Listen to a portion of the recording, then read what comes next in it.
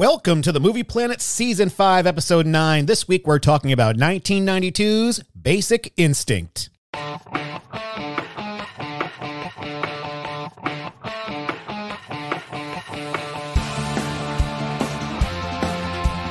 With Joe. She is screwing with your head, Nick. Stay away from her.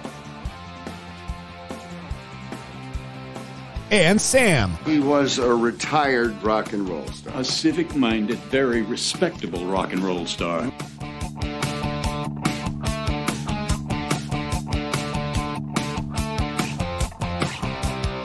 Welcome to the Movie Planet. Joining me is the Catherine Trammell to my Nick Curran shooter. Yowza. Sam, how ya doing, buddy? Good. Yeah. Good. How'd you enjoy this film this week? It was fun to look at some points. It was definitely fun to look at. Okay. I was expecting a great movie. It's not what I got. It's not You got a fantastic movie. Not a fantastic looking cast member. This movie put the ass in fantastic. Yes. Yes. This week, I have nominated Basic Instinct from 1992 for the Mystery Thriller Movie Pantheon. And after watching this week, I kind of wish I hadn't. On this show, we will be keeping track of all the movies worth your time in our Movie Planet Preserve. And the Mystery Thriller Movie Pantheon is pretty skimpy, actually. At number 1, The Usual Suspects from 1995 with a B+. Number 2, The Prestige, which you were on. You were on the Prestige podcast. Oh, yeah. That was also a B+. And then number 3, Gone Girl with a B. So we have a femme fatale in this group, and the question is, can Catherine take out Rosamund Pike? Pike, I think. Can she? She could. Her movie can't. And that's how this will go today. The higher the grade we give it, the longer it may stay there. Only a film with a higher grade can kick it out of its ass. So we will discuss it, analyze it, grade it, and see if it lands amongst the greats. But now that we've handled that business, let's get down to business. This week, we are talking about 1992's Basic Instinct, a movie made for $49 million that brought in $352.9 million worldwide. And we all know why. Oh, that ass. We all know why. And with that ass. Jesus. Written by Joe Esterhaus, directed by Paul Verhoeven, RoboCop's Paul Verhoeven. Music by Jerry Goldsmith. Starring Michael Douglas as Detective Nick Curran, Sharon Stone as Catherine Trammell, George Zunza as Gus, the MVP of the movie. Jeannie Triplehorn, the second Jeannie Triplehorn movie you and I have done. Yes. Dr. Beth Garner, Dennis Arndt as Lieutenant Walker, Leilani Sorrell as Roxy Hardy. Her last name is nice Hardy. Name. Roxy Hardy.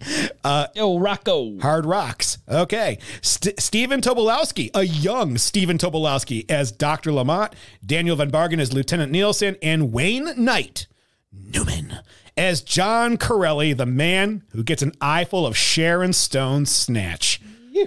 Yep. Now, I know when, but do you remember seeing this for the first time, Sam? What did you think? I actually, up until I watched this a couple days ago, I thought I had never seen this, which I technically have never seen this. I've only seen the interrogation scene, and what I forgot was the intro. Oh. I saw the intro. That's a pretty impressive part. It's a very impressive part. So impressive that it freaked me out.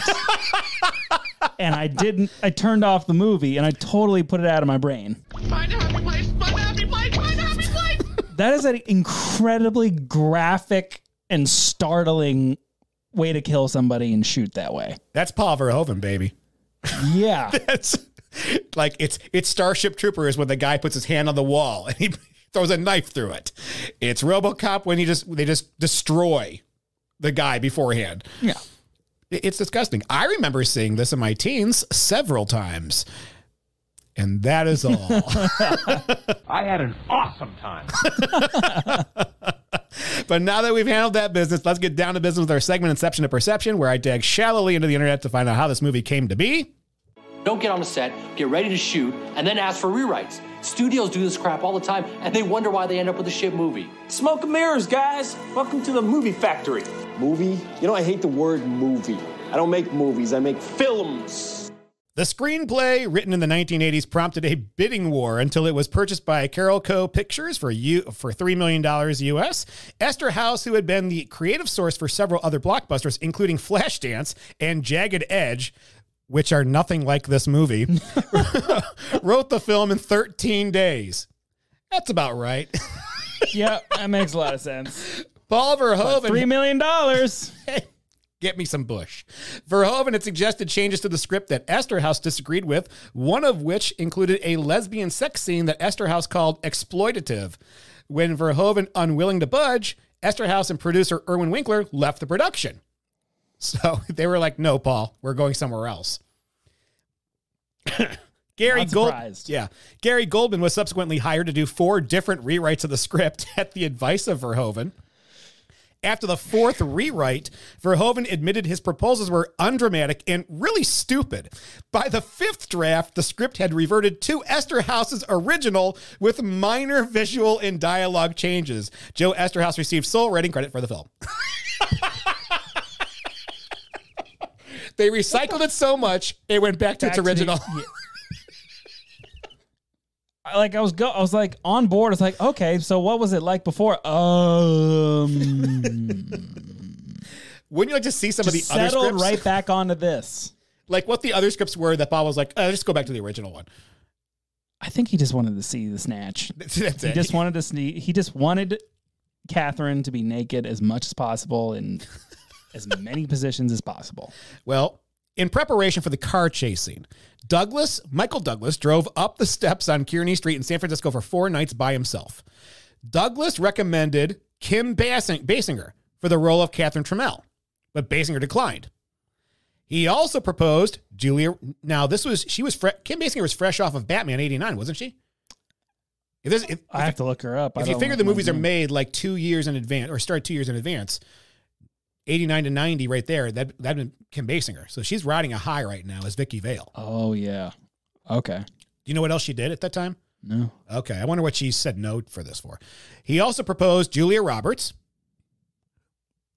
Not my sweet Julia Roberts. She would never do this film. She would never do this film. Greta Scacchi and Meg Ryan. Could you see Meg Ryan as Catherine?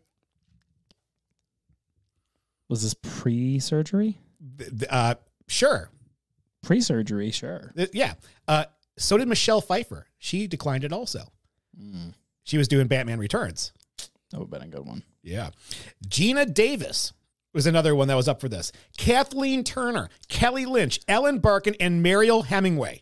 I wonder why so many women were up for this role and yet didn't happen. Said no. I wonder why. And I really wonder why Sharon Stone said yes. Well, Verhoeven also considered Demi Moore, Ooh. which I wouldn't have mind. Sharon Stone, who was eventually selected for the role, was a relative unknown until the success of this film, but had previously worked with Verhoeven on Total Recall. Okay, there it is. She was Quaid's wife in Total Recall. There it is. Verhoeven said her quick change of emotion before her part was killed in Total Recall prompted him to select her for the part. Quote, that transition for me was so notable. The evil in her eyes changes into the love of her life in a couple of seconds. End quote. She was paid $500,000.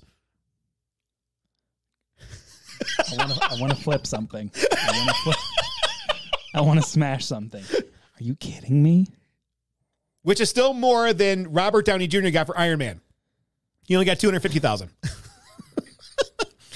A low sum relative to the film's production budget. Michael Douglas was determined to have another A-list actress starring in the movie with him. Oh, I wonder why. He was too worried to take the risk on his own. Which tick could he put in his mouth? He was quoted as saying, quote, I need someone to share the risks of this movie. I don't want to be up there all by myself. There's going to be a lot of shit flying around. Is that a pun? Rice and beans! Jesus. Filming in San Francisco was attended by gay and lesbian rights activists and demonstrators, and San Francisco Police Department riot police were present at every location daily to deal with the crowds. Protesters outside of filming locations held signs that said, honk if you love the 49ers and honk if you love men. Those aren't really related. What if you accidentally gave two 2 honks. Well, the protesters used lasers and whistles to interfere with the filming. Even though the police were on set and a restraining order was in place, producer Alan Marshall individually picked out each protester he wanted arrested. This disrupted production, leading to a citizen's arrest of Alan Marshall himself, which didn't lead to anything with the local police department. Wow. This is great. This is great stuff. Now, the famous scene. In one scene, Stone's vulva was filmed as she crossed her legs. Stone later said she believed the characters not wearing underwear would only be alluded to and not shown. She said she had been wearing white knickers until Verhoeven said they reflected light on the camera lens and asked her to take them off, assuring her that only shadow would be visible. Stone said that it was not until she saw the film in a screening room with a test audience that she became aware of it, leading her to slap Verhoeven in the face and leave the screening. However, Verhoeven denied her claim and said she was fully aware in advance that her vulva would be filmed. I'm going to go with Miss Stone on this one. I agree. This might have been some hanky-panky behind the scenes. Is pretty sleazy, and the rest of the movie shows the sleaze. Hail to the king, baby. And now, a clip from our movie. Do you have a cigarette? I don't smoke. Yes, you do. I quit. Congratulations.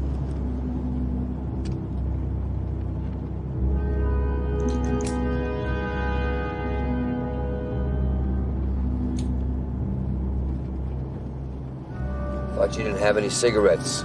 Oh, I found some in my pocket. Would you like one? I told you I quit. It won't last.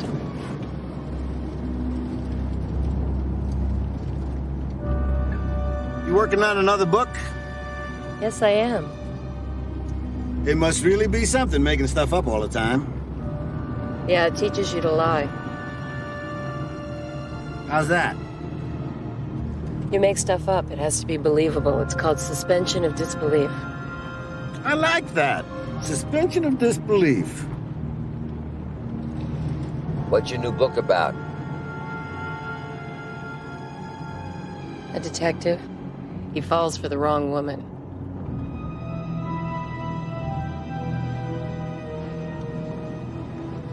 What happens? She kills him.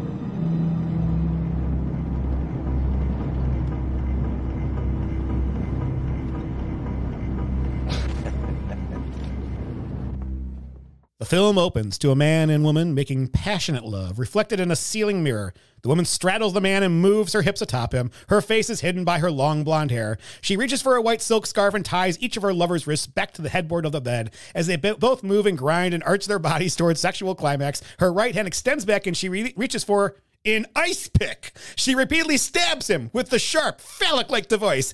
The orgasmic frenzy of the kinky, erotic scene with sexual thrusting turns brutal, raw, and violent with multiple ice pick thrusts that cause gushing, spurting, and blood. And that took a drastic turn. That escalated quickly. Yes. How'd you like that stabbing through the face that you see there? Even like on my actual watch of this movie, it's still a lot. Yeah. It's a lot. For 1992, that looks really good. That's really good. This is before CGI. I'm still just like, ah! Like the dummy looks it's just like him. mid this scene, I was like, oh wait, oh no, this is the one. Yeah. Number one, I gotta correct something, and this is a typo. It says passionate love. This is quote from the character. Yes, it is. Yes, she's not making love. She's just. How did she get the ice pick there? And he doesn't know? Yeah. I have no clue. Because usually like feet are moving, legs are moving, things are going around. Like if I lose the controller in my sheets, I have to throw the sheets off and whip them. She found the ice pick that was hanging in there. Super. She just slid right in. Yeah, I don't know. It's just I've never questioned this before. I was like, well, it's Sharon Stone. She's got one. Mm-hmm. Maybe you know what? I'm not. It's too early to get this dirty. Okay. But here's the thing. There's an unrated cut of this, and it's 4 more minutes added in, and none of them are the sex scenes. But I guess there's like one piece of it of this scene that was added in, and it's when they pull back and you see her stabbing 3 or 4 holes in his chest. Good, yeah, I've seen that. Yeah. But you know what? I've got another confession to make. And Sharon Stone can stab me in the face like that anytime. If that's the way I go, I'll go. I'm okay with it. I'm okay with it. Yes. The murder scene in San Francisco is investigated by a tough police detective named Nick Curran. The victim is Johnny Boz, a mid-60s retired rock star and owner of a nightclub down in the Fillmore. Time of death is estimated as being around 2 a.m. early that morning. The deceased left the club with his girlfriend about midnight, the last time anybody saw him. The bloody, naked corpse is still stretched out and tied on the bed. Crudely, but funnily, the detectives use special glasses and a laser light to view several cum stains on the sheets. He got off before he got off. The case... An unnecessary amount of gum. Very impressive. And like, he hosted an orgy the night before. Yes. And didn't clean the sheets. Which is funny because the case it's a Jackson Pollock painting. Mr. Boz was a major contributor to the mayor's campaign and chairman of the board of the Palace of Fine Arts. Uncharacteristically, the police find several lines of white cocaine powder laid on a small mirror on the side table. Looks like contributions to the mayor. Some very respectable, civic-minded cocaine. Yes. Already, Gus is my favorite character in the movie. Yeah, he hits every single mark. There's a line in this when they're like, well, there's a live-in maid. Well, she's 5'5" and 240 pounds. No bruises on the body. Wasn't the maid. But everything Gus says, he is the audience in this. He is, and he's also, because we'll get into it, Nick is so unlikable, at least for me, that there has to be such a likable character in this. Yes. To complement Nick's character. And for me, watching it now, does this guy ever do his laundry? Like, if you did that much damage to the bed, that day you're putting those sheets in the fucking washer. I mean, unless you still got a hormone monster going, sleep in it, pig. Sleep in it, pig. You know you like it. Yes, you do. I need some of those sounds on here. Yeah. Quick, rub one off. Come on. I'm sure there's a Basic Instinct quote in Big Mouth. It has to be. Yeah. Has to be. Boz's girlfriend is named Catherine Trammell, who lives at 162 Divisadero in the city. Well, I don't know why the address matters. San Francisco detective Nick Curran. Diviz, baby. What? Divisadero, Diviz. Oh, okay. Oh, that's right. You lived in San Fran. I love. What was it like going back to your old stomping grounds in this movie? I left my heart in San Francisco. I love that city. Any movie just takes me right back. As I was watching it, I was like, I wonder if Sam is like sitting there playing the game of I've been there, I've been there, I've been there, I've been there. Yeah, actually, there's a scene on the wharf. It's across from the restaurant I used to bartend at. Oh, really? Yeah. Okay. Oh, great. This is like having a tour guide with us. Yeah, it was just like, boom. Okay, yeah, I've been on that staircase. Yeah, I've been where he drives. Yeah. I've walked that. Jesus. Well, they film a lot in San Francisco. The Rock was in San Francisco. That was a cool movie, too. Yeah. Yeah, Hell yeah, it was. In fact, I've never been to Alcatraz, though. Really? Well, I left because of COVID. I couldn't. Well, yeah. I got kicked out because of COVID. Yeah. So. But you've been living there for a while before COVID, right? A year and a half, but, okay. You know, as a bartender, it's really hard to make plans. It's really hard. I can imagine. But, you know, you make plans, and then COVID happens. You're like, oh, all those plans gone. Yeah. They closed down the Rock. I think it's back open now. San Fran detective Nick Curran is ordered by Lieutenant Philip Walker to work the case. He and another detective, Gus Moran, ring the bell of Catherine Trammell's lavish mansion home in San Fran to question her. However, they find only Roxy, Trammell's lesbian lover, is home. Roxy tells them Trammell is at her Stinson Beach house and mentions that she didn't do it, kill Johnny Boz. Roxy is very mysterious, to say the least. Oh, yeah. I like Roxy. Now, I got a question about Roxy later on here because, well, I'll get to it later on. Okay. This whole movie, I feel like every single woman in it is a femme fatale. Even Dr. Beth Garner is mysterious as shit. Absolutely, because there's points where you're like, oh, is she the killer? Right. Like, this is so film noir, Yeah. it hurts. And they've added, now keep in mind, this is a very, very softcore porn movie, it feels like watching. Yeah. And this is in I'm just gonna 2022. call it spade. This is softcore porn. This is 2022. Imagine back in 1992 when this was in the theaters. This must have been like Deep Throat back then. No, the first thing I asked you when I called was, how did this movie get in theaters? And make $392.5 million worldwide. Oh, I know how it did that. I know exactly how that happened. I don't know how it got in theaters. Yeah. Well, it was rated R. It was even rated NC-17. That's probably the best word of mouth advertising anybody's ever performed. Gus and Nick drive along the coastal shoreline on a winding road to Stinson Beach, where they enter the driveway of the multi-million-dollar deluxe beach house where two ultra-expensive sports cars are parked in the driveway. The two detectives walk around the side of the house to a wooden oceanfront terrace perched above the spectacular bluffs and breakers. Holy shit, this house is amazing. NorCal, baby. That is amazing. That's a hell of a view. Unbelievable. I could retire there and be fine for the next 50 years. That's why I'm trying to be rich. There they find Miss Trammell, a gorgeous, classically blonde beauty, seated in a deck chair facing the water. Hot damn. Before they finish identifying themselves, God, she's fucking hot. She interrupts them with she's gorgeous, with an even voice. I know who you are. I know that voice is turning me on. She already knows about the murder, but is inquisitive about how Boz died. Have we talked about how hot she is? She is gorgeous. Nick Sorry, what are we talking about? Nick again? fills her in. We just talk about her. With an ice pick. Their questioning reveals her cold, icy, overtly sexual fast-track lifestyle. Sharon Stone must have had a ball playing this role. Yeah. Number one, she's 10 out of 10 performance. Yes. I can't stress that enough. Even with her horrible lines. So would you say we're in a relationship? I was fucking him.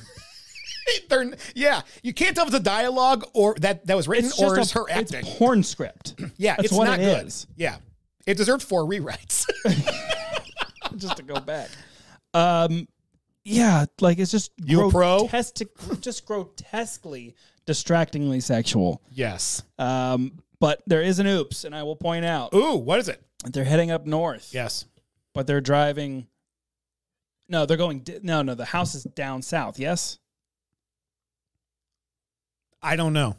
Yes, the house is down south, but they're driving north up Big Sur, which is south of San Francisco. Okay, so geographically, they're wrong.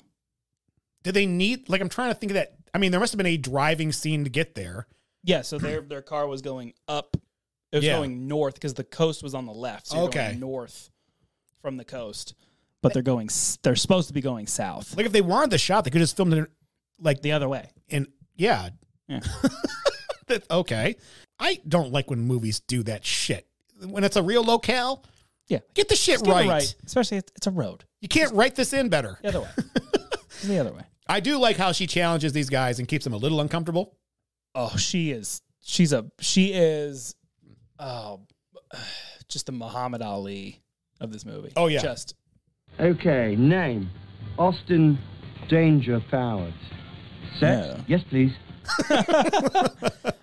She is the rope-a-dope master of these fools. This is not her first rodeo. No. Which should worry both of these guys, and it worries Gus, and just...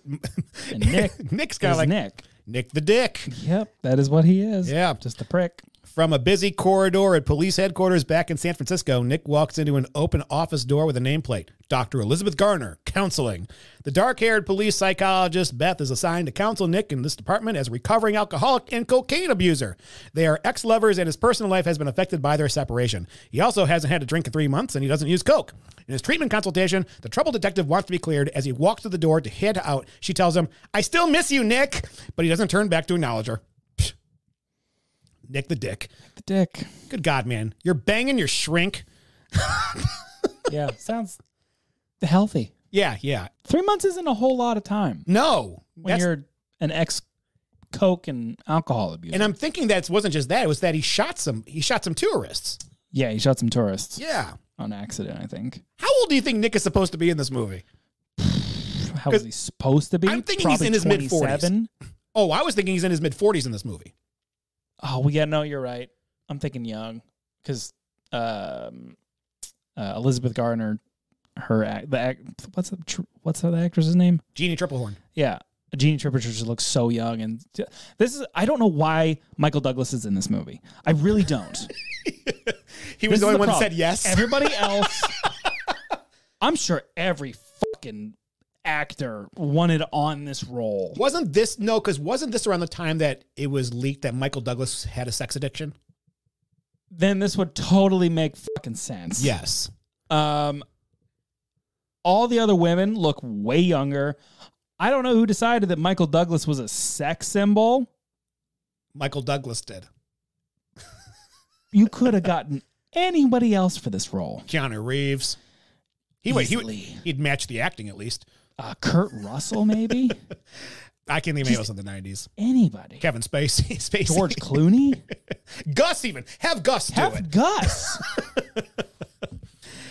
Yeah. At this time, I believe, because I wrote it down later on, when they're at the club, I have the actual ages of Michael Douglas and Sharon Stone in this movie, and it's rather surprising, actually. I'm going down here to find it.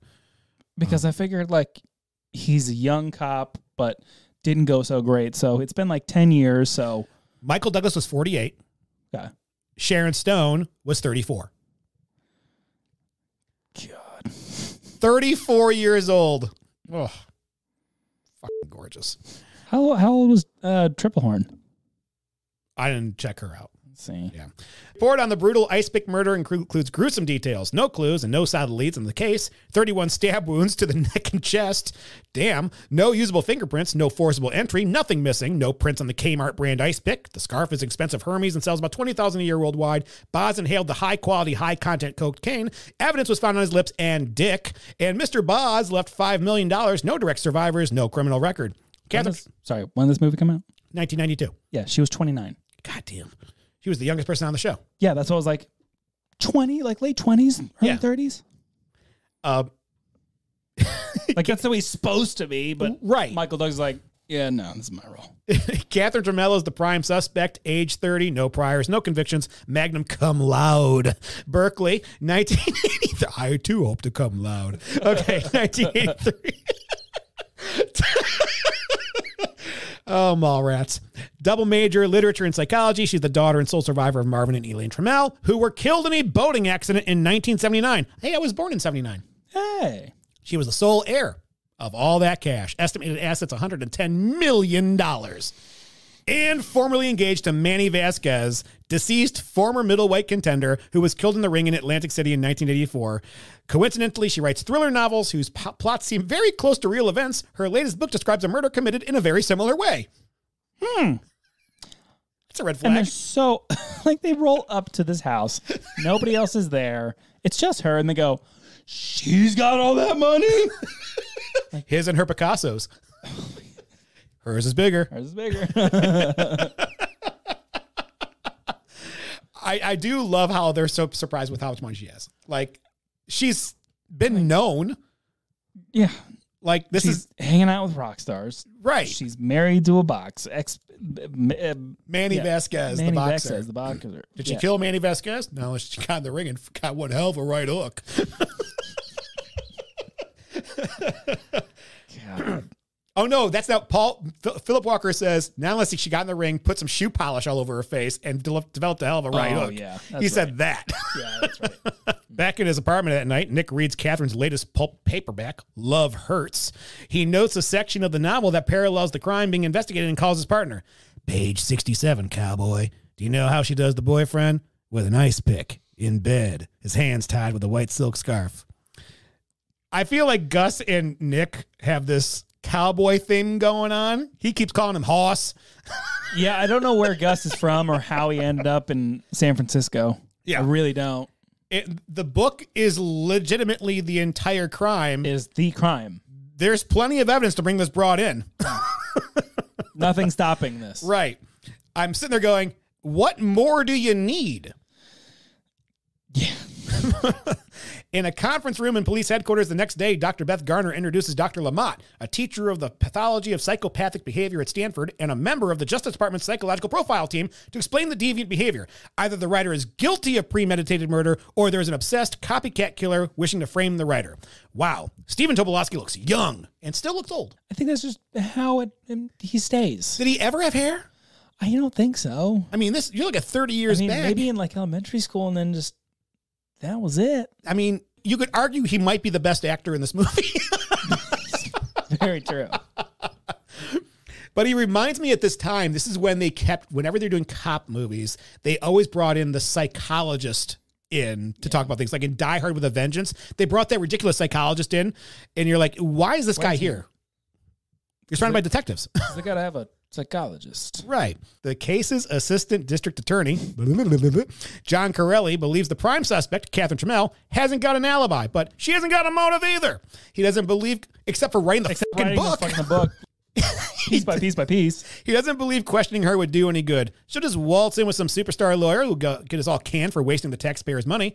But Nick believes that she will not be a conventional suspect. I don't think she'll hide behind anybody. I don't think she's going to hide at all. He's trying to get deep inside that case. Yes, he is. Deep inside something. How did Wayne Newton turn his role in Seinfeld into roles in Jurassic Park and this movie? Because Wayne Newton is the fucking man. That guy's a magician. You ever seen the Jerry Seinfeld Between Two Bushes? Yes. He shows up. Yeah. He's like, oh, hey, Wayne. Newton. Hey, Jerry, how are you? Good. He's more, the host is more interested in Wayne than Seinfeld.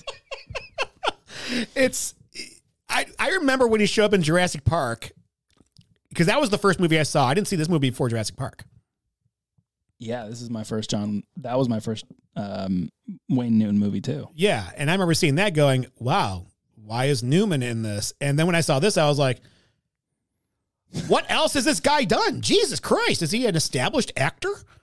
He's in amazing movies. He's in a lot of shit now. Yeah. Yeah. A bird's eye view of the beach house shows the detective's unmarked car pull into the driveway. Nick politely asked Catherine to come downtown and answer some questions. She accepts and asks to change into something more appropriate in her bedroom. While the two detectives wait for her, Nick picks up an old newspaper on the coffee table, which he has conspicuously laid out, with headlines and a photograph of himself, cop cleared in tourist shooting. Red alert. Danger, Will Robinson. Danger. Danger. I'm remembering the Lego Star Wars things that were on Disney Plus, and every time they talked about Anakin, you'd see some guy pop up in the back going, "Red flags! Selling red flags!" What? I didn't know about that. Oh, yeah.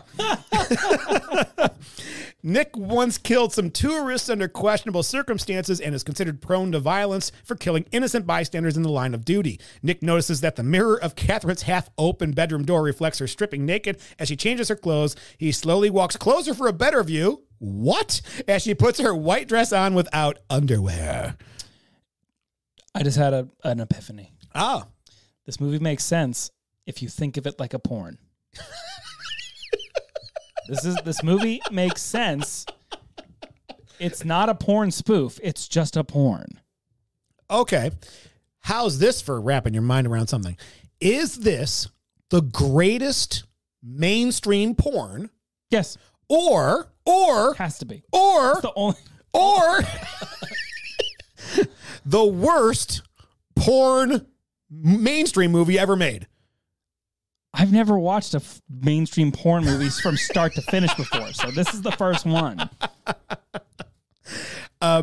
Sharon Stone just oozes sexy in this movie. It's like just have a podcast about this performance. She's just and her dripping as she walks. Yeah, just oozes it. And she's got news snippets in her little palace there of all of Nick's shit. Maybe we take him off the case. Yeah, at this point, I mean, it happens all the time throughout the movie, but I just want to hand him a shovel and just say, dude, just start fucking digging. This is not hard. No, it's not. It's just, this is not There's a lot idea. of puns here, guys. But when they have to know she's fucking around with them. They're detectives. It's a porn. The film is, on the oceanfront drive to the police station as she sits behind the two detectives in the back. And this is our clip for this movie. Catherine lies about being out of cigarettes, predicts that Nick's abstention from cigarettes won't last, and admits to working on another book. I love that she asks for a cigarette, but's already got some on her. Oh, yeah. She's fucking with his head. Power move. Yes. Complete power move. And I love it when Gus asks her how easy it is to lie. She goes, well, it's called suspension of disbelief. He goes, suspension of disbelief. How about that? Yeah, this is so far the only amazing thing about this movie is Catherine and her mind games and her complete dominance over everyone thus far. They're all putty in her hands. Uh-huh. And she's not, I feel like if they were running a race, she wouldn't be breaking a sweat right now. No. And we're going to talk about sweat in this next scene when we see Wayne Newton, because that guy is dripping. For the boys. For the boys. And the film is most famous for the following scene, one of the best in the film, the police interrogation scene. A video camera on a tripod is set up to record the proceedings. Trammell has waived her right to an attorney and is seated in a chair in front of a room full of male police detectives. Get it? She is poised, cool, and sits there in command of the situation, refusing to stop smoking even though there's no smoking permitted in the building. She's matter-of-factly flirts and manipulatively toys with the libidos and sexual appetites of the men as she tersely reveals her past sexual activities with the victim and plays sex games with their minds. As predicted by Dr. Lamott, Stephen Tobolowsky, she admits that she would have to be stupid to write about killings that later materialize. She confuses the police by associating representative fiction and actual truth. After admitting to cocaine use with Mr. Ba, she surprises the audience by directing a follow-up question toward Nick. Have you ever done cocaine, Nick? Get him out of the room. She smiles and revealingly uncrosses her legs, flashing her pantyless private parts at him, and then she recrosses her legs in the opposite direction. The rest of the questioning is complete by Nick. They toy with each other and dig their eyes into each other. They have nothing else to say. 5 guys, 1 woman, and she owns all of them. Yeah. It's shot so well. It's done so well. I don't know how this scene came out of this movie. I really don't. I feel like this is where they started the movie and then they wrote out from here. Yeah. Because like Verhoeven, I pick on him when we did RoboCop and how he's gratuitous and all that, but the man knows how to work a camera because every time she's lying, that thing zooms up into her face real close and you don't see a twitch on her face. Like, it's cold. Sharon Stone kills it. This woman is fucking scary. Like, we all know, the audience at this point, we all know she did it. And we're all almost like rooting her on at this point because everybody else is an idiot. They're complete morons. Yeah. But I will say that this part of this downfall to the scene and the rest of the movie is just the over-the-top sexual dialogue. It's just, it's so unnecessary to me. I just don't, it's porn script. Yeah. It's really over the top. I like simple pleasures like butter in my ass, lollipops in my mouth. Yeah, exactly. Or switch them up. I don't Yeah. know. Whatever you want to do. What are you into? Refusing to be bullied by any of the males, she voluntarily volunteers for that's what volunteer means. For a lie detector. She voluntarily volunteers. I should have read this better. For a lie detector test, the polygraph examination is performed in a bare, windowless cubicle with an examiner. She has sensors placed on her fingertips and arms and belts strapped above and below her breasts. The polygraph operator bends over the machine and studies. We don't need to hear all this, but what we do know is that he comes out and he says, she ain't lying. There's no blips, no blood pressure variations, no pulse variants. She's either telling the truth or I've never seen anyone like her, which is exactly what happens in every lie detector scene in Hollywood history. Yeah. And then Nick being the macho man, I beat the test. Well, no, he says he knows people that have done it. But then he admitted that he beat it. Well, he admits it later. Well, no, Catherine says that he beat it and he never admits to beating it. Oh. Yeah, because I caught that. Because he says, I know people who've done it.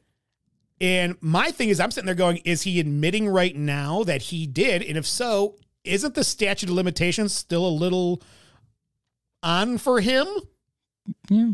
I mean, it's only been 3 months, man. Not 7 years. Nope. Yeah, but you know, it's funny you say that because there's a lot of things that Catherine lies about in this movie that she sells so well you believe her truth. You really do. You really do. Like, honestly, I didn't think she murdered anybody for 99% of the movie. Yeah. I didn't think it was her. That's how good I'm like, is. Well, I keep thinking to myself, like, yeah, I'm like 99% of the time I'm on board with her, but there's that 1% of doubt where I'm like, oh, shit. Could she? Nick offers to drive Catherine in her car. It's pouring that evening. He compliments her on her ability to fool the polygraph. When he stops the car in the front of her house, he seems perturbed by her omniscient interest in him. I would be too. Yep. And then he heads straight for the bar. Smart cop. Later that night, Curran goes to a bar with several of his coworkers. He resumes drinking after having been sober for 3 months. Not a whole lot of time. Not a whole lot of time. Officer Nielsen, an internal affairs officer who has been a major source of problems for Nick throughout his career, shows up, and he and Curran get into an argument. Beth Garner arrives, and she and Nick then leave together. Hey, shooter! This guy is such a prick. Like, who the Back on the sauce again, shooter. Who the fuck would do that in real life? Like, number one, if he's that guilty, he would have been guilty. But like, what's going on, shooter? Double blackjack, huh? Just Shooter. a couple shots tonight, shooter. Man, stop riding me. He's so bad. He's so bad in this movie. But like Daniel Van Bargen, the guy that plays the deal said, I don't know of a role he's ever had where he isn't a dick. Some people are just born to be pricks. Beth comes to Nick's defense. What are the other guys doing? Yep. Are they so afraid of IA that they can't get up and say something to this dick? Probably not. I mean, they're all off hours. Still, Yeah, not a whole lot of balls on the force. These are not friends, Nick. No. Except for Gus. He's pretty loyal. And Beth's going to take care of you. Yeah, well, he's going to take care of Beth right now. Back at Beth's apartment in her living room, Nick immediately forces himself on Beth, pinning her arms up on the wall, kissing her forcefully, and ripping her dress open in the front. In the misogynistic near-rape scene, he lustfully pushes her hands under her bra, scoops out her breasts, and kisses her even harder. Then he aggressively drapes her over the sofa as she protests, Nick, stop, no! He pulls off his own pants and animalistically enters her from behind, climaxing quickly. Am I going to be the only one that addresses this? Yes. That's just... That was not a borderline rape. That was a rape. That was a rape. That was a 100% rape. It was. But you know what? And the psychologist is okay with it. What? This is the dumbest psychologist. Like, I love her character in this, but she's the worst fucking psychologist I've ever seen in film.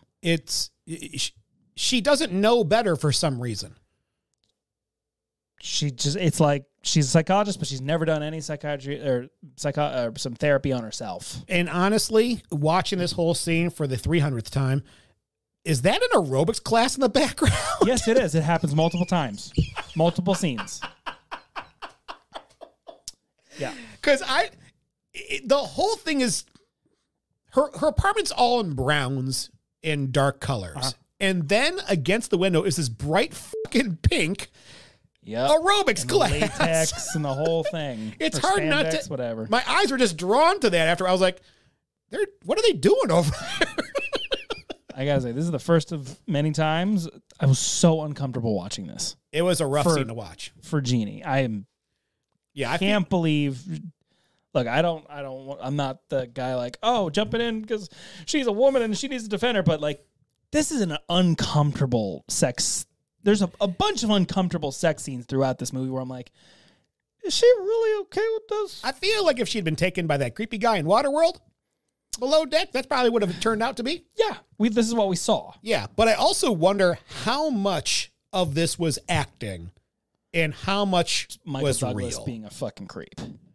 And I'm talking full titty and mouth. There's a lot going on. Yeah. There's a lot going on. A lot of hands going places, a lot of mouths going things. Yeah. No, this is a... We're in a danger zone with this one. Yeah. Yeah.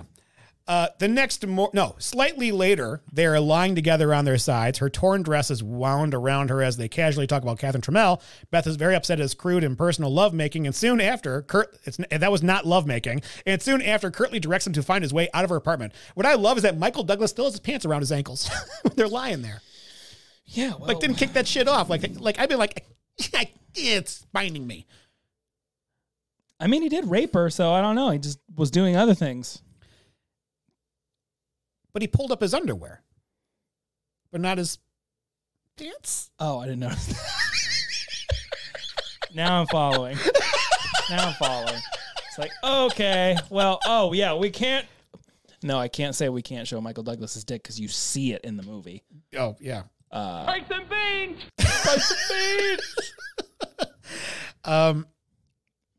Yeah, how much time do you think passed before they have this conversation on the floor? Because it looks like it turns on a dime. Yeah, I don't. It's so it doesn't. There's no flow of time. There's no flow. There's no fit. It just rape floor. And this ad star, Jeannie Triplehorn, being another femme fatale in this movie. Who knows? She's just as messed up as everybody else. Oh yeah. The next morning in the bureau office, the detectives have made phone calls over to Berkeley and have established that there was a murder in 1980, a professor in his bed, multiple stab wounds with an ice pick. And university records confirm that Catherine Trammell was a student there at the time. Walker orders his group to move on it and then instructs Nick to tail her. You see where she leads. Walker, this is the wrong guy. Why would you trust Nick to do this job? Porn. This is a porn movie. This is because the guy who is there to fuck needs to be tailing the girl that needs to fuck. The next day, or that day, Catherine leaves her Stinson house, driving her black sports car into Marin County along the winding, twisting 2-lane highway. Did I say that right? Marin County? Yeah, Marin County. That's right. Huh? It's also a Lotus. Oh, okay. Nick follows a safe distance back in an unmarked police car as she dangerously cuts in and out while passing cars at a very fast pace. We got a little chase scene here, and at one point he slams on the brakes and sounds his horn around a blind curve, skidding back into his own lane and just barely missing a large Gray Line Tours bus. Frazzled, he loses her, but then locates her black car parked in front of a Mill Valley house. Yeah, he's a bad cop. He's a real bad tail, too. Not good at it. He's right behind her. And you know, she's being a woman driver. That's already tough enough to follow. No, she's speeding along the PCA, the Pacific Coast Highway. Yeah. And he's in what car is that? A Chevy? That he is? Yeah. I know it's not catching up to a Lotus. No. No. I mean, here's the thing. I do like the scene on the road. I think it's a cool road to do this scene on. Yeah, no. Twists and turns. Yeah, no, 100%. And for a mystery noir, this is a well-edited car chase. It's not a believable one. No. No, not with those two cars. No. Pretty sure his car doesn't turn like it's on rails. You're not, okay, Nick, the term tail means you're supposed to follow them without them being noticed, not actually try to be the tail to the donkey. Let me tell you something. You're suspect. Yeah. Surprise, motherfucker. Nick parks a short distance away and walks over to a small plain house. He reaches into the mailbox and takes out an envelope addressed to Hazel Dobkins. Who the shit is this? By twilight, Catherine comes out of the house with an older-aged woman, Hazel Dobkins. He continues to follow her car from a distance. That was not a distance. Through an intersection when she suddenly engages him in another chase. She guns her engine through a stoplight turning red. He's blocked by 2 other cars in front of him and is unable to pursue her any further. He drives to her Stinson Beach house where he locates her car already parked in the driveway, enters the gate in her outdoor heated swimming pool area. Steam rises from the water in the red light of an upstairs bedroom where the curtain... No one has curtains drawn in this whole movie. Where the curtain is drawn open, Nick watches Catherine remove all her clothes, caress herself, and then the light goes out and the room turns pitch black. And he still doesn't know he's being played. No, he doesn't know the entire time. No matter what, you'll never know. This movie really is an indictment on detectives in San Francisco. 1992. Yeah. So Nick investigates Catherine, finds out all about this Hazel Dopkins lady. Apparently, she had a prior arrest record, which revealed a homicide in 1956. Gus appears behind him to report his findings from his investigation at Berkeley. Dead psychology professor Noah Goldstein. And guess what? He was her counselor. And Catherine wasn't even a suspect. Never even got a statement from her. And Gus is already aware of the notorious homicide case involving Dopkins, who was imprisoned for 9 years for the crime. Nice little housewife, 3 little kids, nice husband, wasn't porking around, no financial problems. One day, out of the clear blue sky, she does them. All of them. Used a knife she got for a wedding present. Didn't even deny it. Sweet as honey, said she didn't even know why she done it. Gus Not knows a what's going on. person I would hang out with or should be out in public. Okay, and I'm going to say this because we have been ragging on the writing in this movie, but this is actually really smart because they've got everything on her except motive and evidence. Yeah. But everything else is laid out. Mm-hmm. And they keep throwing stuff out there, and I say this later on, it's like every time they introduce new information, it could go 2 ways, and you have no idea what to believe. Yeah. Maybe it's because Nick is such an idiot. He's such a fucking Suspicious but also intrigued by her dangerous personality, Nick visits Catherine's home again and is invited to go upstairs, but he pauses at her work table when he notices more newspaper clippings about him spread about. Killer cop to face police review. Tourist killed by cop. Cop cleared a tourist shooting and grand jury probe continues. The hell, man? With beguiling provocation, she turns and explains how he has become her next fictional protagonist. Red flags! Red flags here! No, this is like the Titanic painted red. I'm using you for my detective in my book. You don't mind, do you? No, not at all, baby. Smack her on the ass. Every time he's with Catherine, I feel like he's standing in the UFC octagon with a full-grown tiger. You are dead, man. Yeah. But it's the sheer power, control, and ferocity of this woman. She's hot. Like, it's so stupid because you're like, oh yeah, if I was Nick, I'd be doing the same damn thing. I would too. I mean, look at her using an ice pick. I wouldn't be trying to solve a case. No. I'd make sure she gets off. Hey. She calls him Shooter and then Nicky, which was what his wife used to call him. Which is she goes, yeah, I know. Right. Like she really smart. Man. She's so smart. Yeah. Smart and pretty. She's just taking an interest in me. She likes me. Their conversation ends abruptly when Roxy, wearing a black t-shirt, black leather jeans, and black boots, comes into the room. Catherine greets Roxy, her lesbian girlfriend. She flaunts her bisexuality in front of him by kissing Roxy, fondling her nipple, and then standing with her arm around her and asking, "You two have met, haven't you?" Oh my God. As Nick strides out, obviously threatened by Catherine's sexual bond with the snarling woman, she promises, "You're going to make a terrific character, Nick." I was fine until they started making out. Like, everything was like, you can have an overtly sexual, like, fuck off man. Right. Like, she's my bitch. Right. But, like, when they just, he's already gone, and it's just them making out and fondling each other. The camera should have ended when he left. A porn. This is Paul Verhoeven. Curran confronts Garner about Trammell's knowledge of his private life. Garner felt compelled to give Nielsen his private file to enable Nielsen and other IA investigators to evaluate Curran directly. Curran attacks Nielsen in his office, accusing him of having showed his psychological profile to Trammell. Nielsen screams back, "You're through! You're through!" She knows where I live and breathe. She's coming after me, Gus. Then stop. Then just say it. Stop. Just stop leaning into it then. Just stop. She's it's like one of those insect zappers. Like, I feel like this is a Bug's Life. Oh, the light. Don't go toward the light. I can't stop it. Stop. It's so beautiful. That night at Nick's apartment, Beth knocks on the door and then lets herself in with her own key, but Nick refuses to speak to her because he's drunk off his ass. She basically tries to talk him down at the Nielsen deal. And then he sarcastically suggests a way for her to combat her hostility toward him through a different sexual relationship. Furious and hurt, she hurls herself at him, but he blocks her arm and then lets her go. She explains why she let Nielsen have his confidential file. He was going to recommend your discharge from the force. He didn't buy my If he didn't buy your evaluation, then why are you with the police department?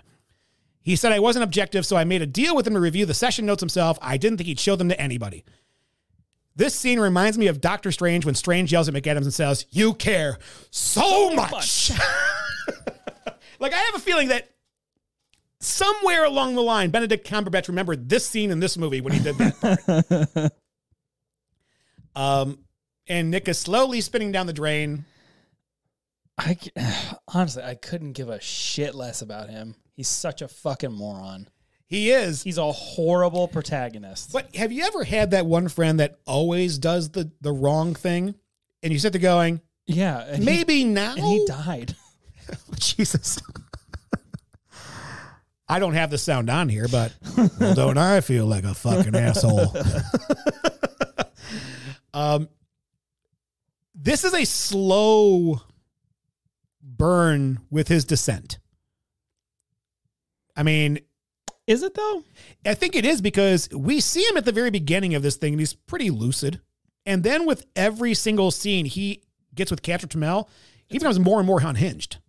Yeah, I wouldn't say that's a slow spiral. He goes and has a drink and then he gets wasted. He has a drink and then he sexually assaults his ex-girlfriend. Rape. Yeah. And then now he's getting hammered drunk. Yeah. Oh, fought the IA guy. Smokes again. Yep. With the TV blaring a B-grade horror film later that night, and I have no idea what movie that is. I think it's Pumpkinhead. Is it Pumpkinhead? I think it is. I think you're right. I think it is. A hungover Nick is awakened by the ringing of his phone. After receiving what appears to be a disturbing phone call, he drives to the scene of the crime. Lieutenant Nielsen is slumped over the steering wheel of a black car in an alley. He has been shot at close range in the head by a .38 caliber revolver. Walker asks for Nick's gun. He's considered a suspect in the killing after his temper tantrum in Nielsen's office. And as the Penguin says, "I got you! I got you!" So he's driving drunk to the scene, right? Yes. That's not good. Well, Gus drives drunk too. I think that's just a cop thing. There are no laws. No, not for police officers. No. No. And Nick is interrogated in the same room where Catherine sat. Weak in his own defense, he glumly admits that he has no evidence that Nielsen showed his psychiatric file to anyone. To his surprise, Beth defends him. "I saw Detective Kern at his apartment about 10 o'clock last night. He was sober and lucid. I asked him in my capacity as his departmental therapist about his altercation with Lieutenant Nielsen. He expressed regret and displayed no hostility." Nobody talks like that. And then Nick uncrossed his legs, revealing his pantyless vajayjay, and recrosses them. Break them beans! Dude. He copies Catherine's defense too. He copies it, and what? I mean, I understand she's doing too much. How did Catherine know about his fight with Nielsen? I don't know. She's got people on the inside, obviously. Obviously, it's like such a special case because he's required to go see her because he killed the people. And I'm sure because he got in that fight, it went straight to her because they're going to talk about it. Yeah. Like at some point, I mean, this is before social media. You can't just look this shit up online. No. Pending the outcome of a psychiatric evaluation, Kern is ordered to go on leave. He catches up to Beth and sincerely thanks her for helping his case and apologizes for his mean words to her. Is Beth as fucked up as Nick is? She's worse. Okay. She's worse because she keeps coming back to him. Now, also, did you notice that when she walks away from him, her smile goes straight down to a serious face? Yeah, no, because she's fucking, yeah. Is she a killer? No, I think she's just mentally just very broken. She's a broken woman. Like, if you had told me... okay with being raped. If you had told me at this point that she took care of Nielsen for him, I'd kind of believe it after seeing that. Oh, no, honest to God, I thought she was the murderer. Honest to God, this entire movie, thought she was the murderer or Roxy. But as soon as, spoiler alert, Roxy died, yes, I thought, oh, well, there goes my so I married an axe murderer. That'd be great, though. Yeah. The next, they all keep dying. I don't know why. I don't know why. The next day, as Nick packs up his things at the police headquarters, he's inquisitive about the accident which took lives of Catherine's parents. The results point to Catherine's guilt once again. Walker recommends that Nick stay in touch with Dr. Garner. It'll help on the evaluation. Walker might be the smartest person in this movie. Except for the fact that he put Nick on the case. Yeah. Nick finds Catherine's black car outside his place, and she's sitting on the front stoop waiting for him, making a suggestive comment about his nickname. She explains her sources of information came through her wealthy connections. Jesus. As he prepares drinks for them, he takes out a huge hunk of ice and begins breaking the chunk with an ice pick. She takes an experienced turn with the ice pick. He lights a cigarette for her and places it between her parted lips. Preferring not to be called Shooter anymore, Catherine asks, how about if I call you Nicky? The name his wife used to call him. They toy with each other, not really knowing where they are going with it. I don't think there's any way you can make ice picking an ice block sexy. No. It just doesn't work. No. And whenever the music kicks on, that's when it's danger time. Yeah. I will say this, Jerry Goldsmith's soundtrack in this is really good. It really is. It complements this movie at every step. It is spooky. It is seductive. It crescendos at the right points. Those some fun little girlfriend vibes they got going on there. Yeah. Are they a power couple? No. It's like the sweet and the salty. It's just, no. With her seductive, challenging style of confrontation, she presents him with one of her paperback books the first time. Fuck. A story about a boy who kills his parents. They have a plane. He makes it look like an accident to see if he could get away with it. As she leaves his place, she proposes that he follow her after midnight to Johnny's club. Gus advises his pal to stay away from her. Everybody she plays with dies, Hoss. Nick is an idiot. Nick is a fucking moron. Because guess where he's going? To the club. And I don't know how clubs looked in the 90s, but being that you and I have done a movie with a club in it, The Matrix, wow, they changed from what they were in 1992. Yeah. I mean, all the lights are on. It's a whole lot. It's very well lit. And it's very well lit. Did you notice that the crowd's an older crowd? No, I did not. Now that I'm thinking, well, sorry, this is the point where like Roxy is dancing so unironically. I'm just fucking distracted. It's so aggressive. It's rough to watch. And like, I'm conflicted because the club scene itself, I'm like, I would never be caught dead there. And when I see Michael Douglas walk in, he looks like someone's dad looking for their daughter. Yeah, it's weird. That's another point to my like, why the fuck is Michael Douglas here? Why is he in this movie? So they go to the club. He's walking around looking for her. He sees Roxy. Roxy heads to the toilet stall, and Catherine's in there snorting coke. Closes the stall door with her foot after Roxy straddles her. Can't they arrest her for drug use? It's Nick. it's Nick we're talking about. Sharon Stone's dress is amazing. I fucking love San Francisco so much. I love that city. Wait up, girls. I got a salami I gotta hide still. She's gorgeous in this scene also. Podcast. Here's what's take away from this. Sharon Stone, maybe the most beautiful woman ever. I know that she was voted People's Sexiest Person in that year. Oh my God, had to be the decade. Might have been. Like it was still. It was either Jesus. Yeah. I love this club scene. It's very accurate. Wearing a completely backless dress, Catherine first dances with Roxy and the black man as Nick watches, and her sensual body movements and the way she kisses Roxy. With a beguiling look, Catherine turns. Okay, they start dancing with each other. They start making out on the floor. Sharon Stone was born to play this role. Yeah. Yeah. But there are certain times when she's dancing around, I'm like, ooh, you're 34. It's okay. I feel about that with Roxy the whole time. Yeah. Well, I get another feeling about Roxy later on. Oh, okay. The scene immediately transitions to the infamous, intimate, graphic, roughhouse sex scene between Nick and Catherine in the mansion for San Francisco. So here's what happens, everybody.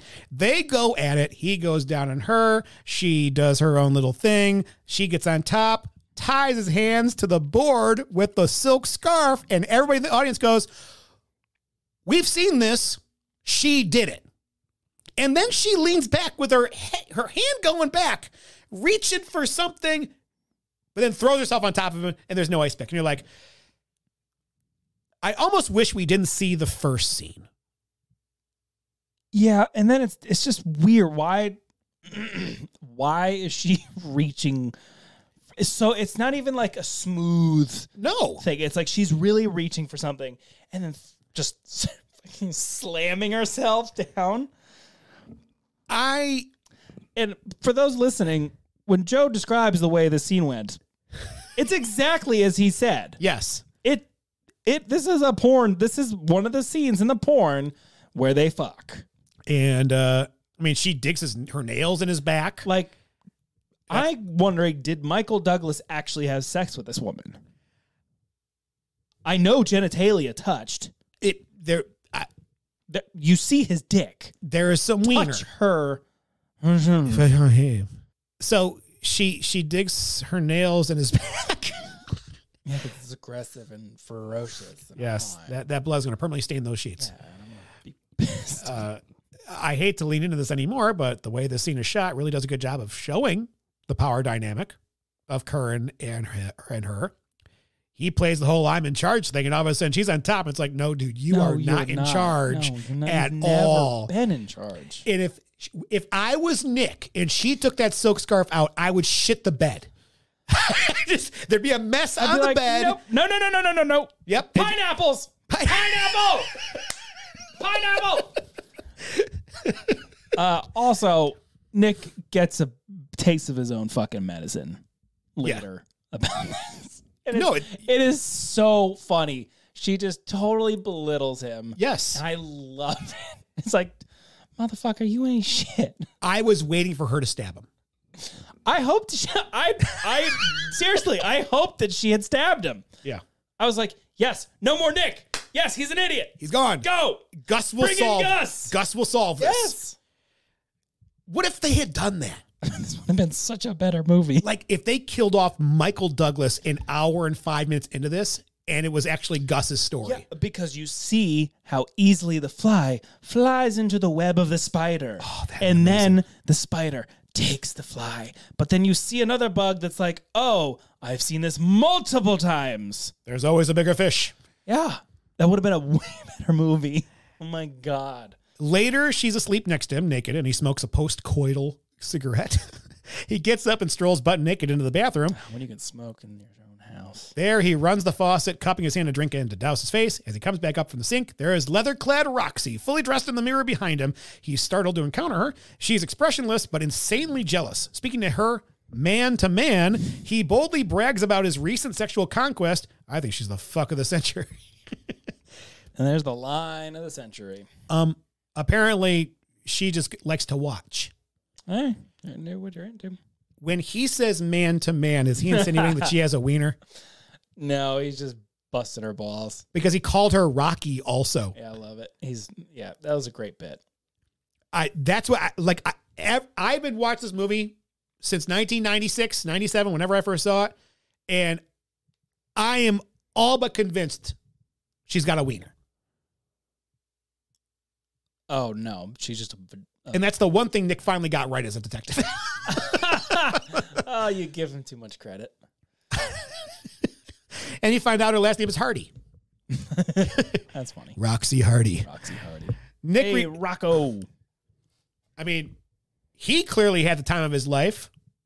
Yeah, he did. Nick returns to the bedroom and slips into the bed next to Catherine. She kisses her hand and murmurs softly, Mickey. In the morning, sunshine floods the room as he jerks awake. Great words. She has left a note on her side bed, the beach. Hurriedly drives to the Stinson Beach house. She left the house, got in her car, and went to her other house. That's fucking cold. Fuck yeah, dude. This woman's in charge. Yeah, she is. Roxy gives him a cold look as he passes, and he follows Catherine to the edge of the rocky bluffs where a bonfire is burning in an open stone fireplace. She is wrapped in a white blanket. He kisses her, and they begin talking about their violence-tinged night of lovemaking. He is totally intrigued by her and engaged in a dangerous game, underestimating her calculated immorality and destructiveness. Her exciting, clever mind games, coupled with physical sex, release the pressures that have built up inside of him, a release valve that he couldn't open in sex with Beth. He admits that he's falling in love with her. Oh my God. Jesus, she's good. He is such a fucking moron. Number one, he's a moron for telling that he's already fallen in love with her. Yes. You don't. Guys out there, you don't do that. Don't fucking do it. Don't be the schmuck. Don't be schmucky McSchmuck. Don't be that guy. Don't be that guy. Okay? Don't ever tell a girl you love her. It's true what they say. Cops and women don't mix. It's like eating a spoonful of Drano. Sure, it'll clean you out. It'll leave you hollow inside. Where the fuck is that from? The Naked Gun. Oh, my God. Also, I'm so happy with her ego check. He goes, she's never seen something like this before. Get the fuck out of here. What you did... You know damn well what you did with her was fucking Disney compared to what she has done with Rocky. This is the moment where, and this is like I really wonder how good of an actress Sharon Stone is, because this is a moment I saw it in her eyes. She was looking at a toy that wasn't quite as shiny than when she first picked it up. Yep. It's there. It's there. She was born to play this part. It's like, I was shocked. I was like, holy shit. She's totally sold this. I couldn't imagine Meg Ryan doing the same thing. No actress could have done this. Or Julia Roberts. Julia Roberts would never do this movie. Don't you ever bring that angel in this. Maybe the woman from Cruel Intentions? Sarah Michelle Gellar? Maybe. But not as well. Yeah, she just could. Be a different kind of evil. But yeah, no, Sharon Stone is what about perfect. Gone Girl? I hate that bitch so much. She's not... Okay. I'm not going to say. Rosamund Pike from the other movie we were talking about the other day. Rosamund Pike. She was what the fuck's the movie where she plays the person who with the nursing homes? No, yeah, you said Gone Girl. Different movie. No, it's the same girl though. Same girl, yeah. Like I said, well, this is going to get cut out. Yeah. Yeah. She's not nearly fucking hot enough. Oh, I'm not going to cut that out. You're right. She's not Sharon Stone. She's not on a level. She's not Sharon Stone level. But also, it's just like, she's good at being a cold fucking bitch. Yes. Sharon Stone, she's going to make you fall in love with her. Sharon Stone is a bear playing with a rabbit. Oh, yeah. Just bat that bunny around. Bat it around a little bit. Just a little bit. Not going to hurt it until, oops. It's swingers. It's, you're a big bear, man.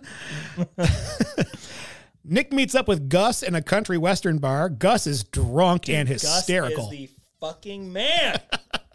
And finally sobers up in a diner, angered and he's not sober. Not sober for shit. He's drunk as hell getting in that car. Angered and concerned about his partner having sex with a possible murder suspect and the jeopardy he's putting himself in, the investigation has found that Nielsen was paid a large sum of money as a bribe, possibly by Catherine, to view Nick's file. I love how pissed off Gus is about Nick fucking Catherine. We need a Gus spinoff. You dumb son of a bitch! You fucked her, didn't you? How could you be so stupid? What's great is all the people in the restaurant looking back at him. Like, dude, quiet down. Yeah, but then this is Nick's fucking response. Dude, she's the fuck of the century. Yeah. Okay.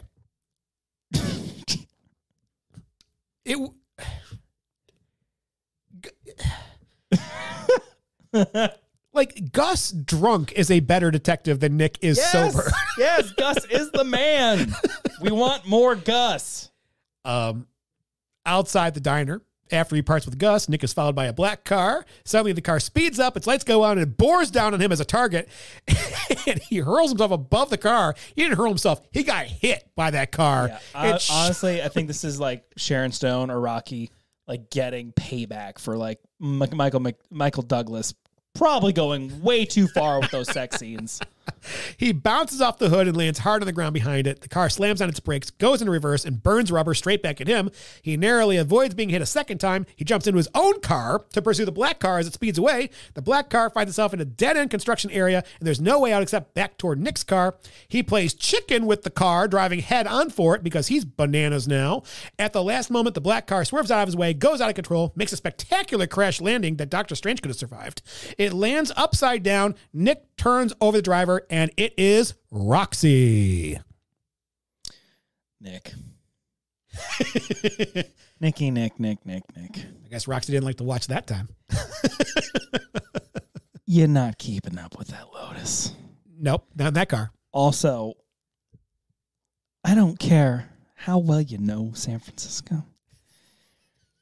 There's no fucking way that you got ahead of her. Nope. Especially driving up the stairs. I've walked those stairs. Yes. That car, the route he took would have been destroyed. It's not possible. Again, locales need to be accurate. Holy crap. Yes. But yep, here's the moment.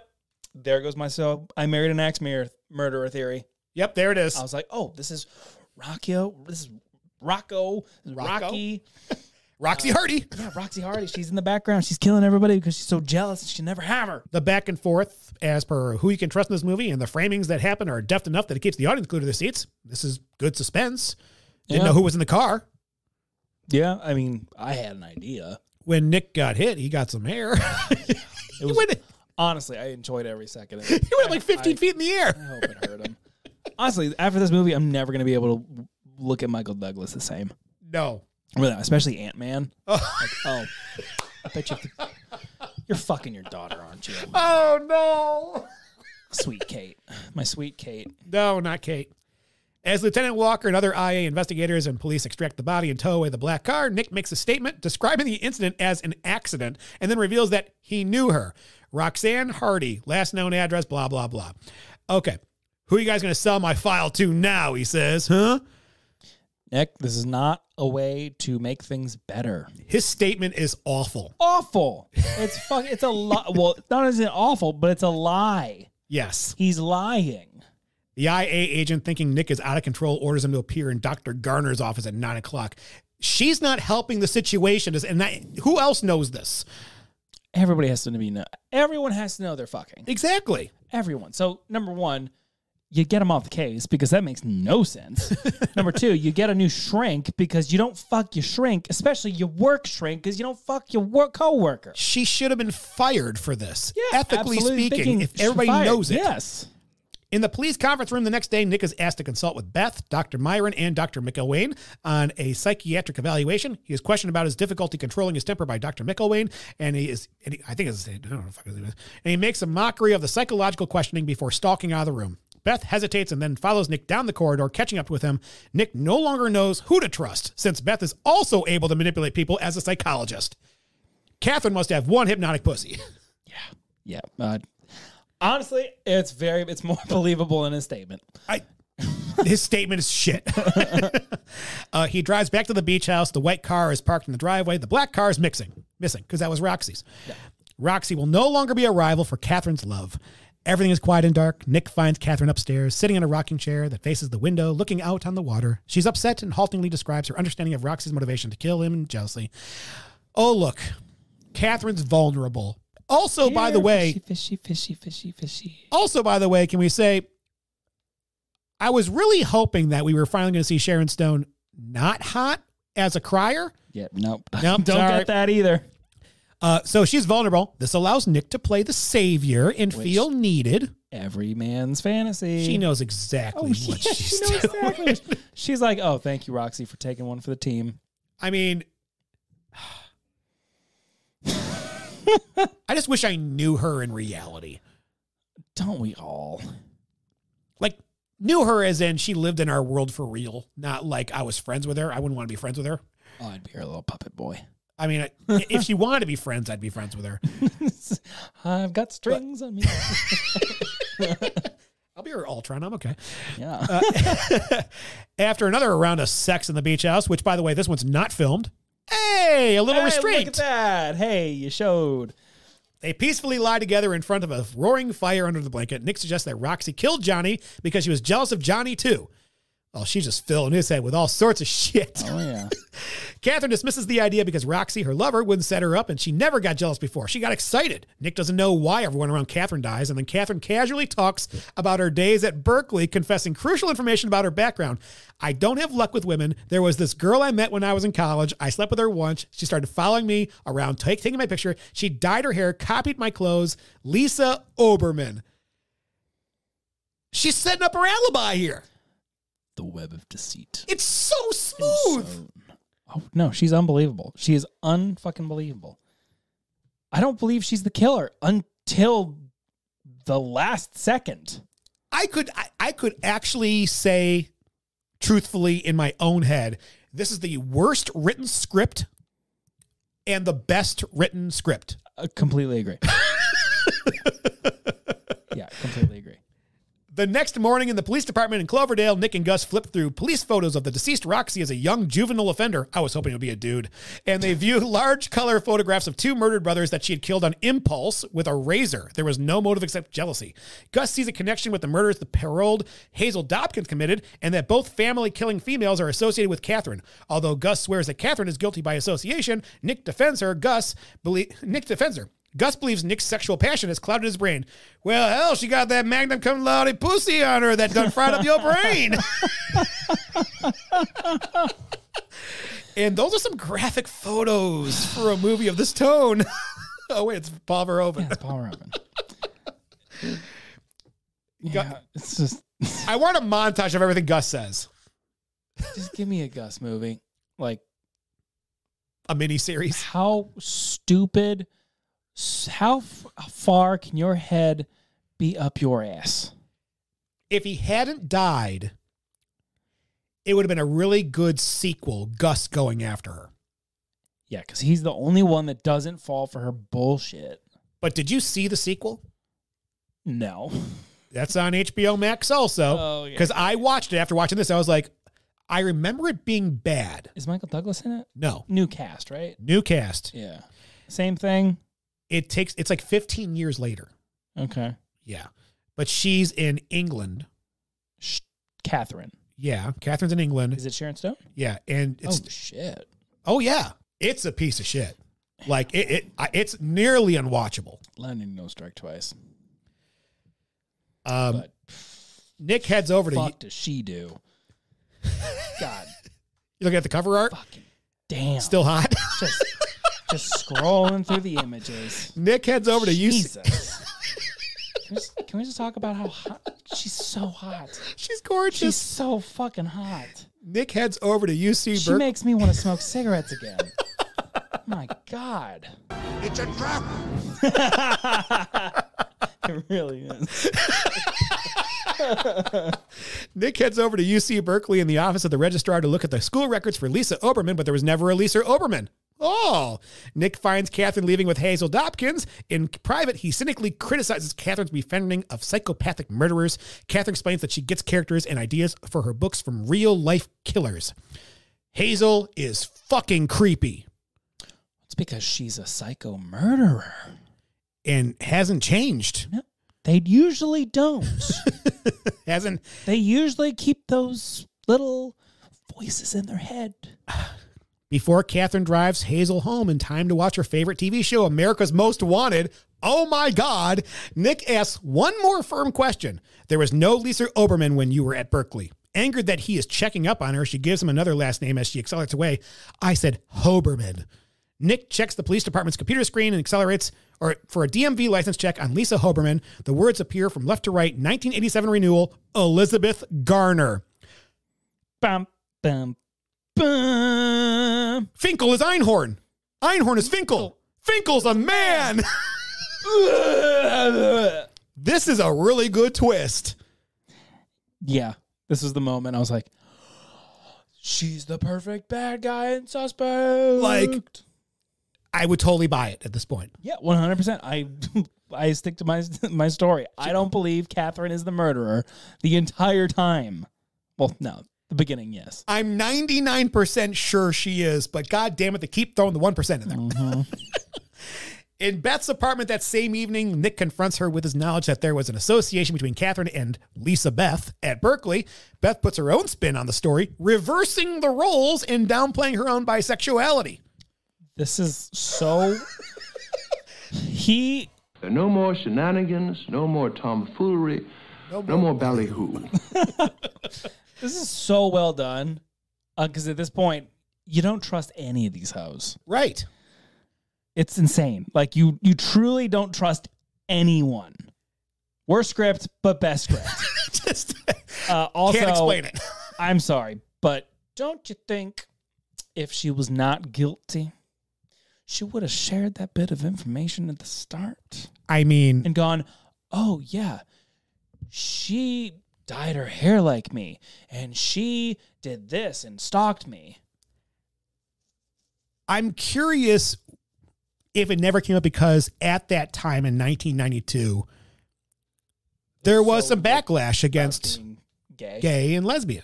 There was backlash about that then. And so this might be something that they would have repressed and not brought up to their lovers. Yeah, but I would have also been like, oh, shit, I knew her in college. She's a psycho.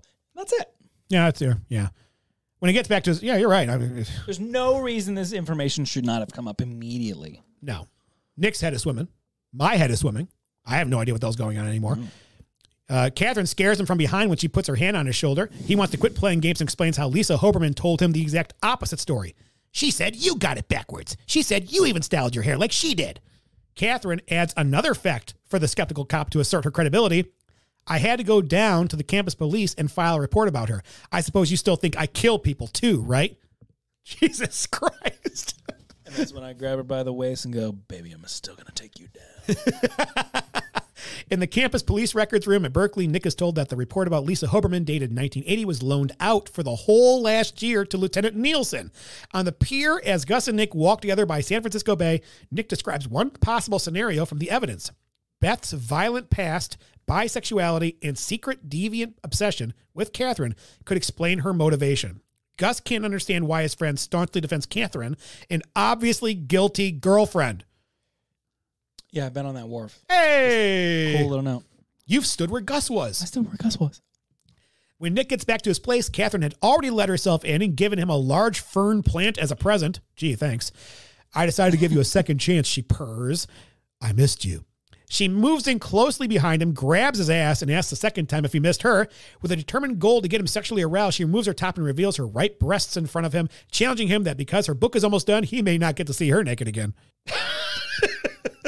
The beaver offer you the fish. You take the fish.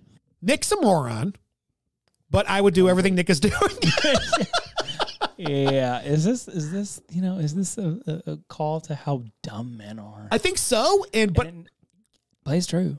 Like normally I'd fight against that, but I'm okay with this dumb.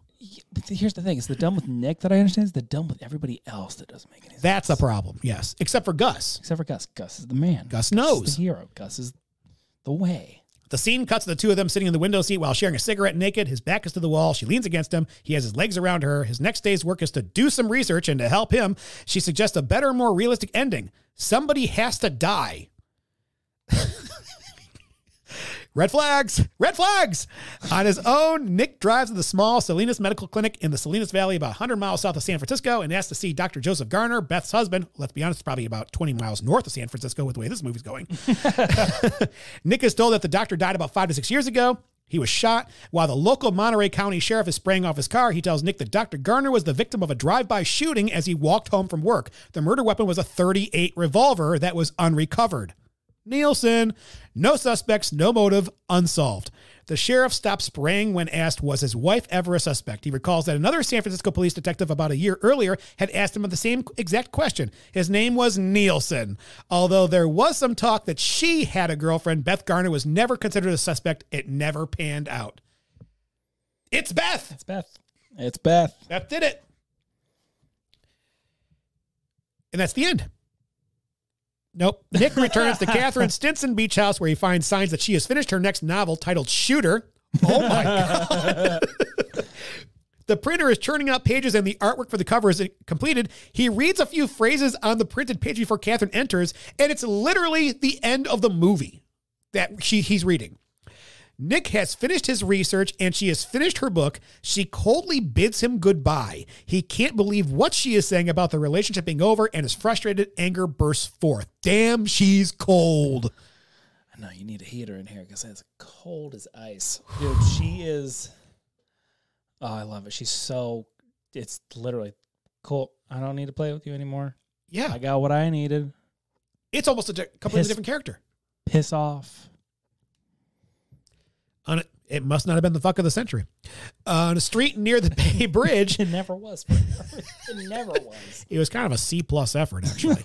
Okay, Gus drives up and excitedly tells a shattered Nick, Catherine Trammell's roommate freshman year. I just got a call from her. She's over in Oakland. Come on. I've been phoning people from her dorm all day. She must have heard I was trying to reach her. She says she knows all about Catherine and Lisa Hoberman. Here's something else. Johnny Boz, the psychiatrist, has an office on Van Ness. Guess who he shares an office space with? Dr. Elizabeth Garner. Gus knows. Gus knows. Gus knows. Gus is the way. When they arrive in Oakland, Gus starts off on his own because he's now stupid too. He starts off alone for the building where he's to meet Catherine Trammell's roommate in Suite 405. He pushes the elevator button to the 4th floor, but the elevator stops at the 2nd and 3rd floor on its way. Out in the car, while waiting for Gus, Nick realizes that his partner is in grave danger. He jumps out of the vehicle, runs into the building, pounds on the elevator button, but realizes they can't wait for it. He races up the stairs to the 4th floor. As Gus emerges from the elevator, when the door opens, he is savagely... No, take Nick! Bludgeoned. Take Nick, but not Gus! In the chest by an ice pick wielding, hooded, blonde figure covered in a raincoat. In desperation, Nick hurries to the floor, but he's too late. There's blood shooting out of his neck.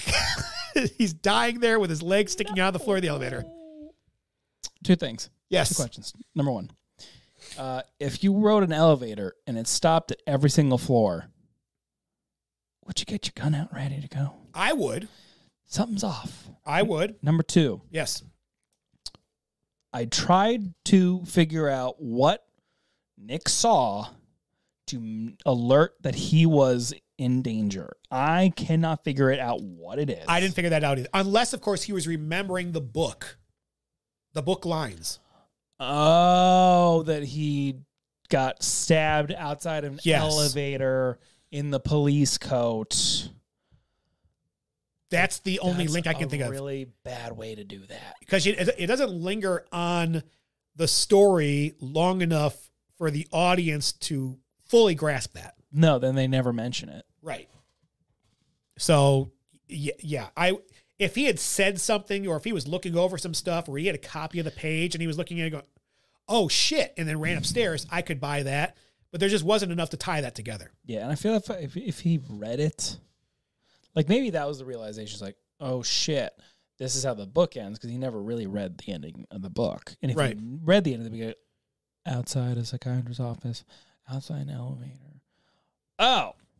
Right. Yeah, there should have been some kind of tie in there. Or wait, were they meeting in an apartment? Yeah. Because it was an office building. Or like maybe there was apartments, but the lights were office building. Maybe. All right, doesn't make sense. Yeah. But god damn it, not Gus. Gus.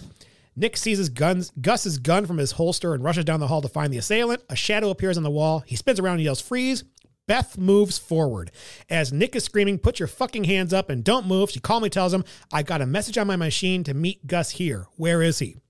He confronts her with more damning evidence as she moves forward, conspicuously holding something in her pocket. Thinking it's a gun, he fires, striking her in the chest. The impact propels her backward onto the floor. In a whisper, she dies. She murmurs, "I love you." In her pocket is Bart Simpson. Not a weapon of any kind. Such a bad way. This makes no sense. The only thing that I can tie this to is that we've seen the Bart Simpson keychain several times through this movie. It made sense. And it's kind of large. Extremely. But why she's holding it like it's sticking out of her pocket like a gun, I have no idea. There's so many wrong things. Like, it was okay when I thought that she was the killer. Yeah. And she was trying to play it off because she wasn't expecting Michael to be there. So it made sense for her to be like, "Oh shit. Oh, this is not good." But even then, you have a very startled man who doesn't know what the hell's going on. Who doesn't know what's going on with a gun pointed at you. You're not going to move, and you're going to take your hands out of your pocket. And if I was in her shoes, my last words would be, "Fuck you." Or "Burn in hell." Yeah. It's at this point, when he shoots her, I'm like, as soon as he shoots her, I thought, okay, she's not the killer. Because I never saw the weapon. And then when he pulls up the Simpson thing, I was like, okay, it's got to be Trammell now. But they're not done fucking with their heads yet. No. Lieutenant Walker and other police and forensics experts converge on the bloody scene, finding a zombie-like Nick frozen with regret. A blonde wig, hooded raincoat, and bloody ice pick are found on the stair landing above the 4th floor. The raincoat has stenciled letters on the back, SFPD. Later that evening, the homicide team checks Beth Garner's apartment, finding a .38 revolver in the bookcase behind some books. In the kitchen, the detectives find 2 of Catherine Wolfe's paperbacks, The First Time and Love Hurts, and a collection of photos of Catherine with Johnny Boz and with her boxer husband. Lieutenant Walker concludes, "I guess that's it." Nick looks further at the photos. There are more shots of Catherine and Beth in the class of 1983 Berkeley graduation. Now, this is really smart because anytime you've watched these movies, these mysteries before, whenever they find the killer, they always go back and they find all the evidence all of a sudden.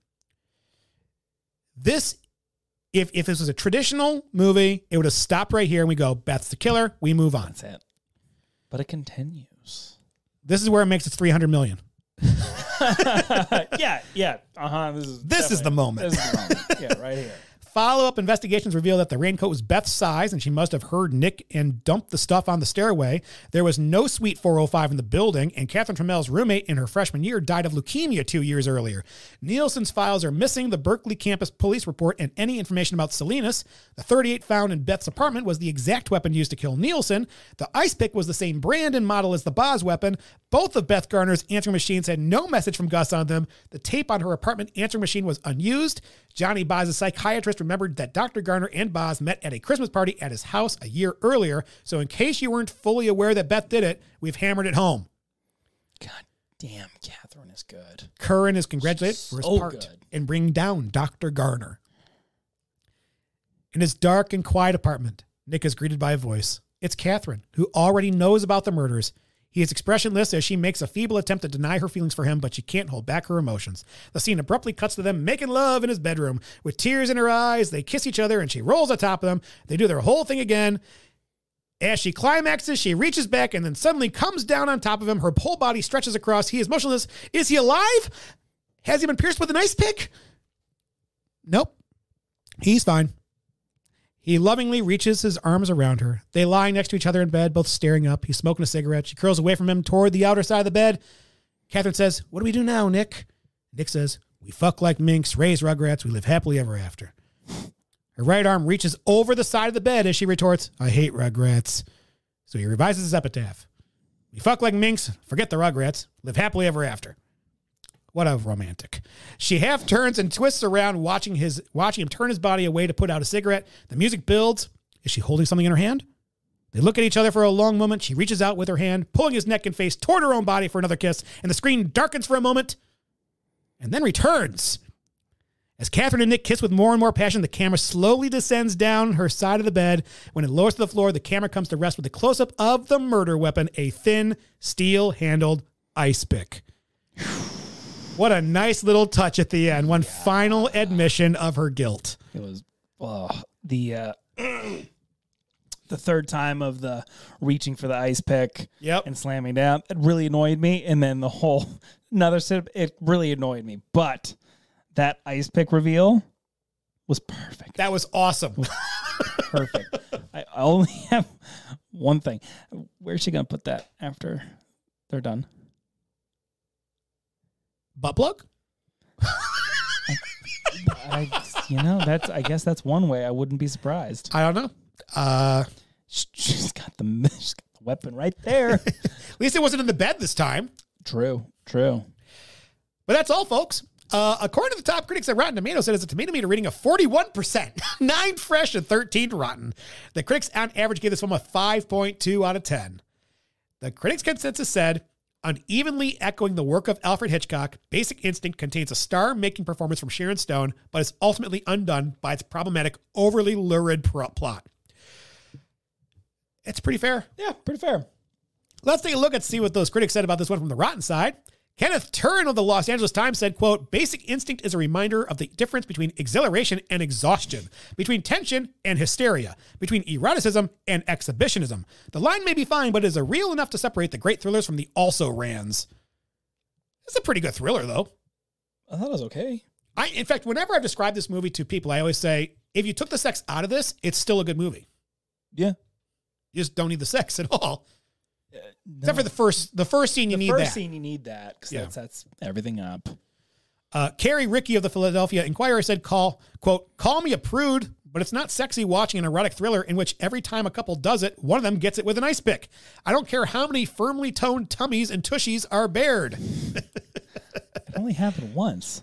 And Roger Ebert says, quote, the film is like a crossword puzzle. It keeps your interest until you solve it. Then it's just a worthless scrap with the spaces filled in. I don't know if I agree with that. That was harsh, Roger. I mean, I enjoyed my time looking at Sharon Stone.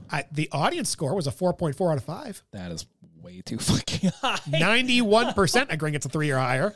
Jesus Christ. A lot of 13-year-olds that graded that one. Yeah, for real. But the movie's over. Were you entertained? And I'm going to say abso-fucking-lutely. I'm glad you felt that way. Because mine is... I was. That's okay. It's okay. Let's figure out the words got it right.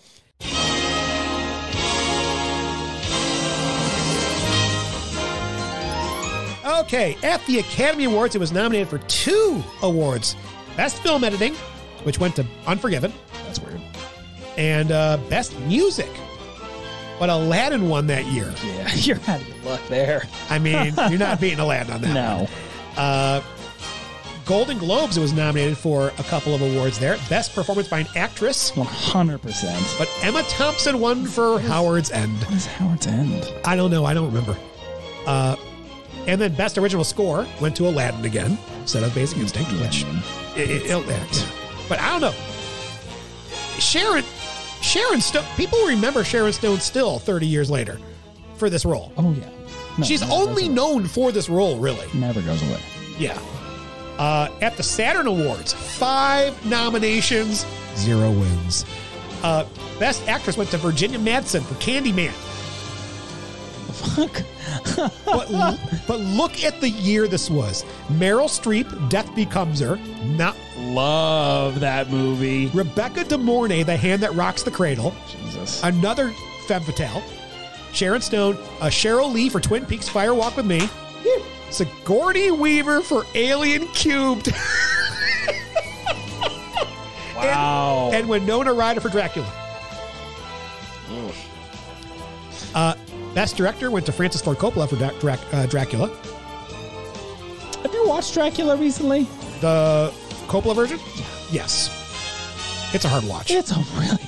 Once you get past the first 20 minutes, you're like, that's all I wanted to see. It's brutal. Yeah. I believe that's also another movie with our girl, Monica Bellucci. She was the Merovingian's wife, Persephone. Yes, she was. Yes. Best Horror Film. It was nominated for Best Horror Film. Lost to Dracula. I would say this is a horror film. It was nominated for Best Music, but Twin Peaks won. Interesting. Over Aladdin? I wouldn't. I love Twin Peaks. I love Twin Peaks. Over Beauty and the Beast? Well, no, that's what I'm saying. The music, though, like, that's really weird out there, David Lynch kind of stuff. Yes. Yeah. Beauty and the Beast and Beauty and the Beast and Aladdin came out in the same fucking year? Did they? I don't know if they came out the same year. This might have been something where it was just overlapping in the award season for Saturn Awards. Jesus. Yeah. And Best Writing. It was nominated for Best Writing, but Dracula won again. And for that... Well, you know, didn't get Best Acting because, whoa, Dracula, dude. But then you consider what it was up against. Alien 3, which didn't really have a script at all while it was filming. Nope. Basic Instinct, the best worst script ever. Candyman. What would that with the fifth tier horror film? Yeah. Yeah. Death Becomes Her. I love that movie so much. That's your Weekend at Bernie's, isn't it? It really is. It really is. Star Trek 4. The Undiscovered Country. I believe that's the one where they go home to Earth, isn't it? No, that's not the whale one. No, 4 is the one where they go to meet God, who wants their ship. I need to watch these movies. You've never seen them? No.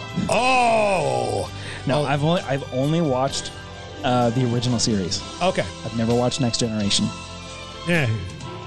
What? I heard the Next Generation is like the one. Yeah, by people of our generation. Your generation. Yeah. Yeah, so it's like the one. It's not the one. Oh, well, it's not going to be better than Battlestar Galactica. No, it's not. It's not even fracking close. Okay, at the MTV Movie Awards, Best Female Performance went to Sharon Stone for Basic Instinct. Yeah, girl. She beat out Demi Moore for A Few Good Men, Gina Davis, A League of Their Own, Whoopi Goldberg for Sister Act, which is pretty impressive, and Whitney Houston for The Bodyguard. Yeah. Way to go, Sharon. I know. Best Male Performance went to Denzel Washington, though. Michael Douglas, sorry, you were too old for this category. I'm sorry, you're not a good fucking actor in this movie. No. Best Movie went to A Few Good Men instead of Basic Instinct, which I agree with. A Few Good Men's amazing. Aladdin didn't get it. Yeah. Best On-Screen Duo went to Mel Gibson and Danny Glover in Lethal Weapon 3 over Michael and Sharon in Basic Instinct. Maybe they should have put Michael Douglas and Gus. But I'll be honest with you, I look at this list, I know who should have won. Woody Harrelson, Wesley Snipes for White Men Can't Jump. Oh my God, yeah. Best Villain went to Jennifer Jason Leigh for Single White Female over Sharon Stone. Yep. Bullshit. Single White Female, we fucking need the devil. And Most Desirable Female went to Sharon Stone, Basic Instinct. What is that movie? Over Madonna for Body of Evidence. Hey. Who many say is a Basic Instinct clone. I don't want to watch that. Oh, and Kim Basinger, I bet she turned down Basic Instinct for Cool World. Because she was nominated for Cool World. Oh, that's probably what happened. Boy, was that a mistake. She said, I don't want to be Catherine Trammell, I want to be Hollywood. And finally, the Razzie Awards. Worst Actor lost to Sylvester Stallone. Michael Douglas lost to Sylvester Stallone. See, how can you be in Best Actor category when you were in the Razzies for worst? I don't know. Worst New Star. Pauly Shore wins for Encino Man over Sharon Stone's tribute to Theodore Cleaver in Basic Instinct. He's the Joes. And Worst Supporting Actress. Jeannie Triplehorn was nominated, but Estelle Getty, Stop or My Mom Will Shoot, won. I didn't think Stop or My Mom Will Shoot. I didn't think Jeannie Triplehorn was that bad. Her character was horrible. I have a feeling, like, you look at the fact that it was nominated for Golden Globes, Oscars, and Razzies tells you that people didn't really know what to think of this movie. Yeah, fair point. Okay. On to the next segment titled Top 3, Bottom 3. This is where we talk about the 3 things we want to highlight in this movie. Then we talk about the three things that are bad, unforgivable, or downright travesties. We'll start with the top 3. I will start. I love the music. Jerry Goldsmith composed a really haunting, seductive theme that matches every moment that is on the screen, including the final shot with the ice pick when that music just like hits a all-time high. My number 2, Gus. Every time Gus is on the screen, he's always entertaining. Plus, he's a really well-written audience point of view. Yeah. And my number one, I mean, Sharon Stone. She is very much the straw that stirs the drink here. If her performance wasn't so strong, she'd just be another pretty face. But as a femme fatale, there are few that are better represented in movies in movie history. Sam, what are your top three? Sharon Stone, Sharon Stone, and Sharon Stone. Thank you, sir. May I have another? Please. Wake up, Daddy's home. I really enjoyed the ice pick ending. This movie honestly kind of sucked until that ending because it was out of nowhere. Yes. But you knew something was going to happen. You're like, oh shit, she is the killer. Oh my God. What? Sexy noir feels good. It does. It does. As a man, it feels good. But I don't think it did very well, but I think sexy noir feels good. Because I've never seen another porn like this.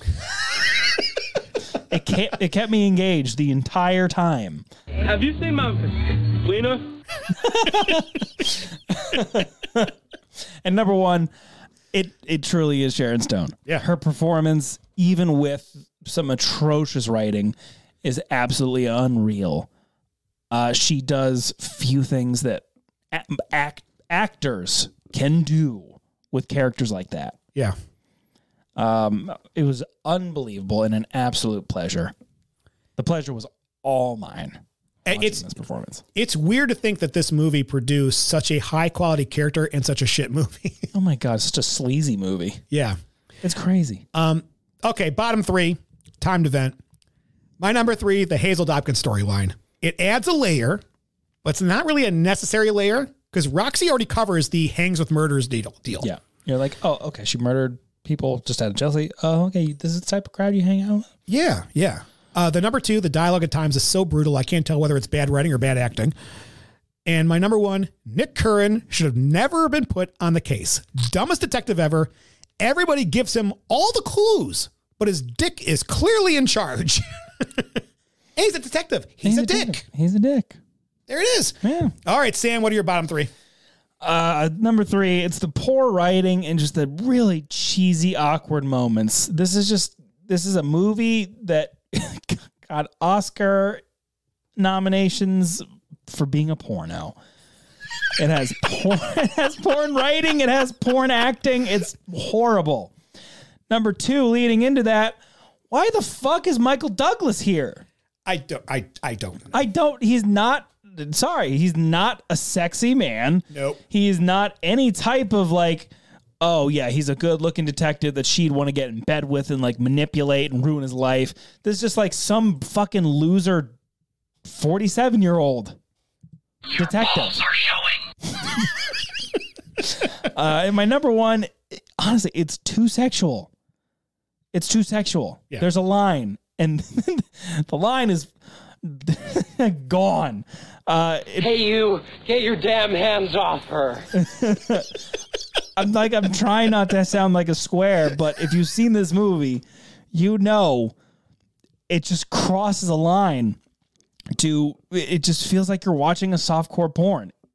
Acting and fucking. Kids today, so desensitized by movies and television. Okay.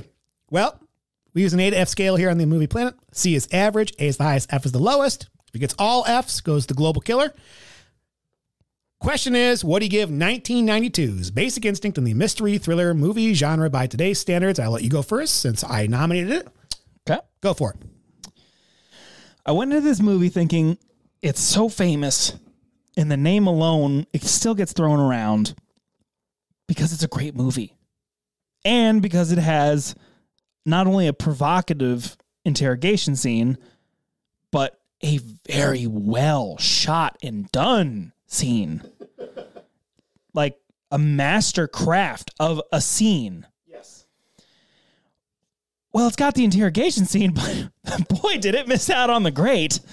Halfway through, I was bored by the stupidity of Nick and everyone's surrounding him. You're not allowed to sleep with your suspects. She's clearly playing him, and she's clearly playing with her food. And I get it. This man has no self-awareness, and it kills me. Gus is the only logical voice here, and half the time he's drunk. Sharon Stone's performance is the saving grace of this movie, even if I was uncomfortable watching half, if not all, of her sex scenes. Some of her lines were incredibly cheesily 80s porn material. But that being said, she is the alpha. She is the lion in the den. She is the reason for the song Maneater. She owns the role. She saves the movie. And I love this character more than I probably should. The score is written really well and adds atmosphere intelligently when the character's choices are not. I felt that the death of Beth was forced, and for a smart psychologist in front of a panicking man with a gun would have handled the situation much differently. Nick, you're a fucking moron. And a sleaze. If C is average, then this movie's below average. This movie is a C-. I probably wouldn't watch this again for any other reason than see Catherine. That is a very fair review. Thank you. I can't argue with anything that you said in there at all. Thank you. Yeah. Except your grade. Okay. Okay, here we go. Well, Paul Verhoeven, you've shown up again on the Movie Planet. First with RoboCop, a movie that made over-the-top violence and bureaucratic politics an easy-to-watch adventure. Now with Basic Instinct, a movie that made over-the-top sex and bureaucratic politics an easy-watch adventure. So long as your parents are not watching it with you. Look, we know what kind of director Paul is. The question is, can he make a Pantheon-worthy film? Well, of his credits, which include RoboCop, Total Recall, Basic Instinct, Showgirls. I didn't know he did Showgirls. Starship Troopers, and Hollow Man. I'd say that the only two of these movies will have no shot. What Showgirls a and Hollow Man. Roller coaster. From 1987 to 2000, those were the only 6 movies he made, which is pretty impressive. But some could argue that Basic Instinct is the best and most cohesive story of the lot. The star of this movie isn't exactly the dialogue, but it's how the dialogue is shot. Writer Joe Esterhaus does a great job of introducing a new element to the plot that can always be interpreted in 2 ways. This keeps the audience guessing. Yes, we are 99% sure that Catherine did the crime, but are we 100% sure? No. There's always that reasonable doubt that's thrown in to make you wonder if it's not her, then whomever it is. That makes sense. He also paces this movie pretty well. This movie's a brief 2 hours and 7 minutes, from intro credits to end credits. But let's be clear, I'm not going to give Joe Esterhaus all the credit for the pacing. Maybe just 40% of the credit. The other 60% goes to the actors. The whole ensemble is very easy to watch. I'm not saying it's a good acting crew, but they're easy to watch. Michael Douglas, who was 48 at the time, no matter what he does, is a movie star. He's easily watchable. He doesn't have much of a range, but he's not asked to do a whole lot in this movie other than act manic, confused, playful, and paranoid. The rest of the police involved are your typical 90s ensemble of a police department, and they appear to have very good chemistry with each other. In fact, before Catherine shows up on the scene, it appears to be a good group or cop drama.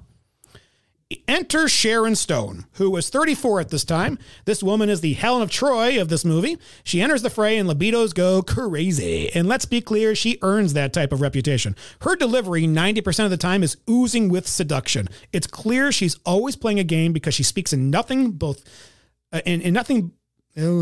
confidential information in double entendres, and she's incredibly easy on the eyes. She is, for the purpose of any future reviews, the gold standard, the bar by which any femme fatales can be measured against from 1992 and onward. When she's alone with Nick in any scene, I worry for the safety of Nick. It's like watching a moth in a flame. That moth is going to die because of stupidity. Finally, the music in this movie plays so well. It's a simple soundtrack that crescendos at the right times, enters in a way to signal to the audience that something isn't right, and enhances what may be otherwise boring scenes, like the car chases. I see why Jerry Goldsmith is one of the greats in cinema. I can't hear this soundtrack without seeing specific scenes in my head, and it is spooky as hell. But here we are today, looking at this movie from 1992, and there are a lot of problems here. Number one, the dialogue's too clunky. Number two, Michael Douglas is way too old to be playing this character. In fact, I'd almost wish that they'd gotten someone younger than Sharon Stone, but maybe that's the point. A naive cop would have been much easier to manipulate than a veteran one. Who knows? The only time we learn about, number 3, the only time we learn about characters like Roxy or Hazel is through police dossiers, which doesn't tell you about the person, just the credits. Number 4, the main sex scene runs a little long, but I can't knock it completely because I can understand why he did it that long. And my number 5, Nick Curran doesn't make any smart choices at all through this movie, which is wholly unbelievable. But as you've heard us talk about this, we both agree we'd be making the exact same fucking decisions. Everyone around him is trying to help him, and he's in full denial because he's thinking with Captain Winky instead of his brain. Overall, as far as Paul Verhoeven movies go, this is near legendary. But, you know, that's not saying a whole lot. Where it sits in cinematic history is unparalleled. Heck, it gave way to countless softcore shows on Skinamax, or at least made us notice them.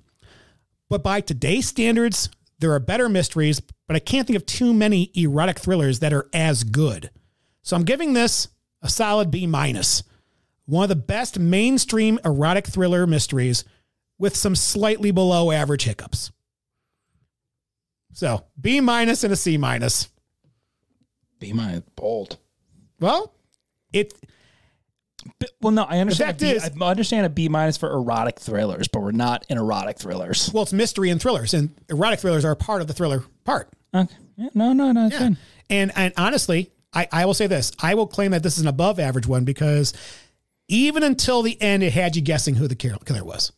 All the way to the end. And a below average one, you can tell who it is right away. That's why I say that. That's my interpretation. Yeah. So let's see. And it was a B, and I knocked it down to B-. Okay, so I'm going to grade this out here. That's an 8 now. And that makes this, no A's in this pantheon. Well, one of them should be an A. Okay, You're so right, the Prestige should be. The Usual Suspects. No, absolutely. Who graded that? This movie, Basic Instinct, gets a 6.5 out of 12, which is a C average. It is average. Which, yeah, I'm okay with that. I can live with that. Would I want it higher? Of course I would. But I can live with it. Now, who gave, let's see, The Usual Suspects. That was... Who did that with you? Okay, so I gave it a perfect score. JC and Joel both gave it a B+. What the fuck is wrong with them? Yeah. Well, hey, if you'd like to give it a grade, you can. Yeah, I give it A+. That's one of the greatest... No, it's an A+. I give it a 12 right there. Perfect score. Okay, so a 12. So that bumps up to an A-. Great. Okay, it's an A-, everybody. At least it's an A. It's an A-, and it's in the it's okay. It's a little bit higher now, which is nice. Feels good. Oh, feels so good. Yes, we need to get Knives Out on there. Oh, I agree. We need to get freaking 7 up there. 7 be perfect for that. Mulholland Drive. What else do I got? I have nothing else underneath that. So yeah, we got to get all those in there. Yeah. Okay. So revisiting the list of movies in the Pantheon. Number 1 is The Usual Suspects with an A- now. Number 2, The Prestige with a B+.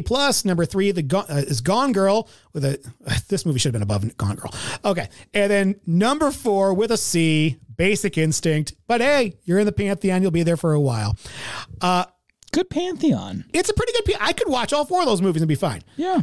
Let's get the critic stats off. Do you love this movie, like this movie, or none of the above? I love this movie. Wow. Okay. I love this movie because, and I have actually tried this before. If you cut out all the sex scenes except for the first one, this movie still works. Not allowed to do that. Then it still works. It still works. It still works. Still it's not just allowed to do it. a little bit longer. A little bit longer. That's all. Sam, what about you? I like it. It's okay. I was bored halfway. It was about a half an hour too long. Yeah. It was so clunky and poorly written at times. Just like, God, kill me. Get me out of here. You a pro? And then no, I'm an amateur. I'm an amateur. I'm like, all right, I'm back in it, baby. So was the writing.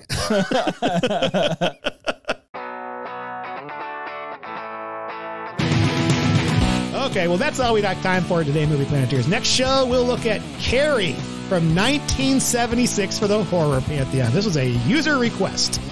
Nice. Yes. You can email the Movie Planet using the address movieplanetpodcast@gmail.com. If you enjoyed the show, subscribe on iTunes, Spotify, or Podbean. Give us a 4 or 5-star review. Like us on Facebook, Twitter, and follow our Instagram. The opinions expressed on the Movie Planet podcast are those of it's our own fucking opinion. The Movie Planet podcast is not affiliated with, prepared for, approved, or licensed by any entity that created any films discussed or reviewed herein. All movie clips and music included in the podcast are the intellectual property of the respective copyright holders. They are included here for the purpose of review, and no infringement is intended. Sam! Any last word? Yeah, I got a little service announcement for the PSA? For the little PSA for the men out there. Be the Gus. Be the Gus. Don't be the Nick. Be smart out there, guys. I like that. I remember how you used to hold me, how I used to sit on your face and wriggle. Thanks for listening and happy movie watching. Bye.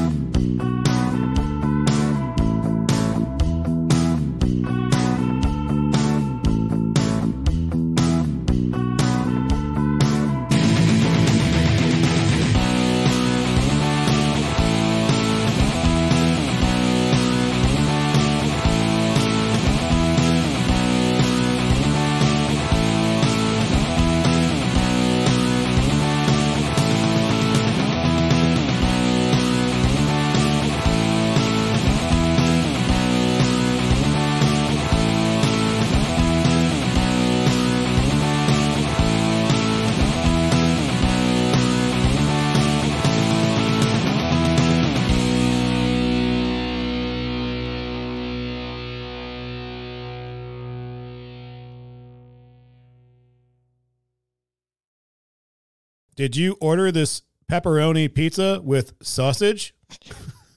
Why, yes, but I left all my money in my other wallet, which is in my husband's car. Oh, well. And I don't have a way to pay you. Is there something we can work out? I don't know. My boss usually frowns on me staying for a long time at someone's house. It won't be long. Zip.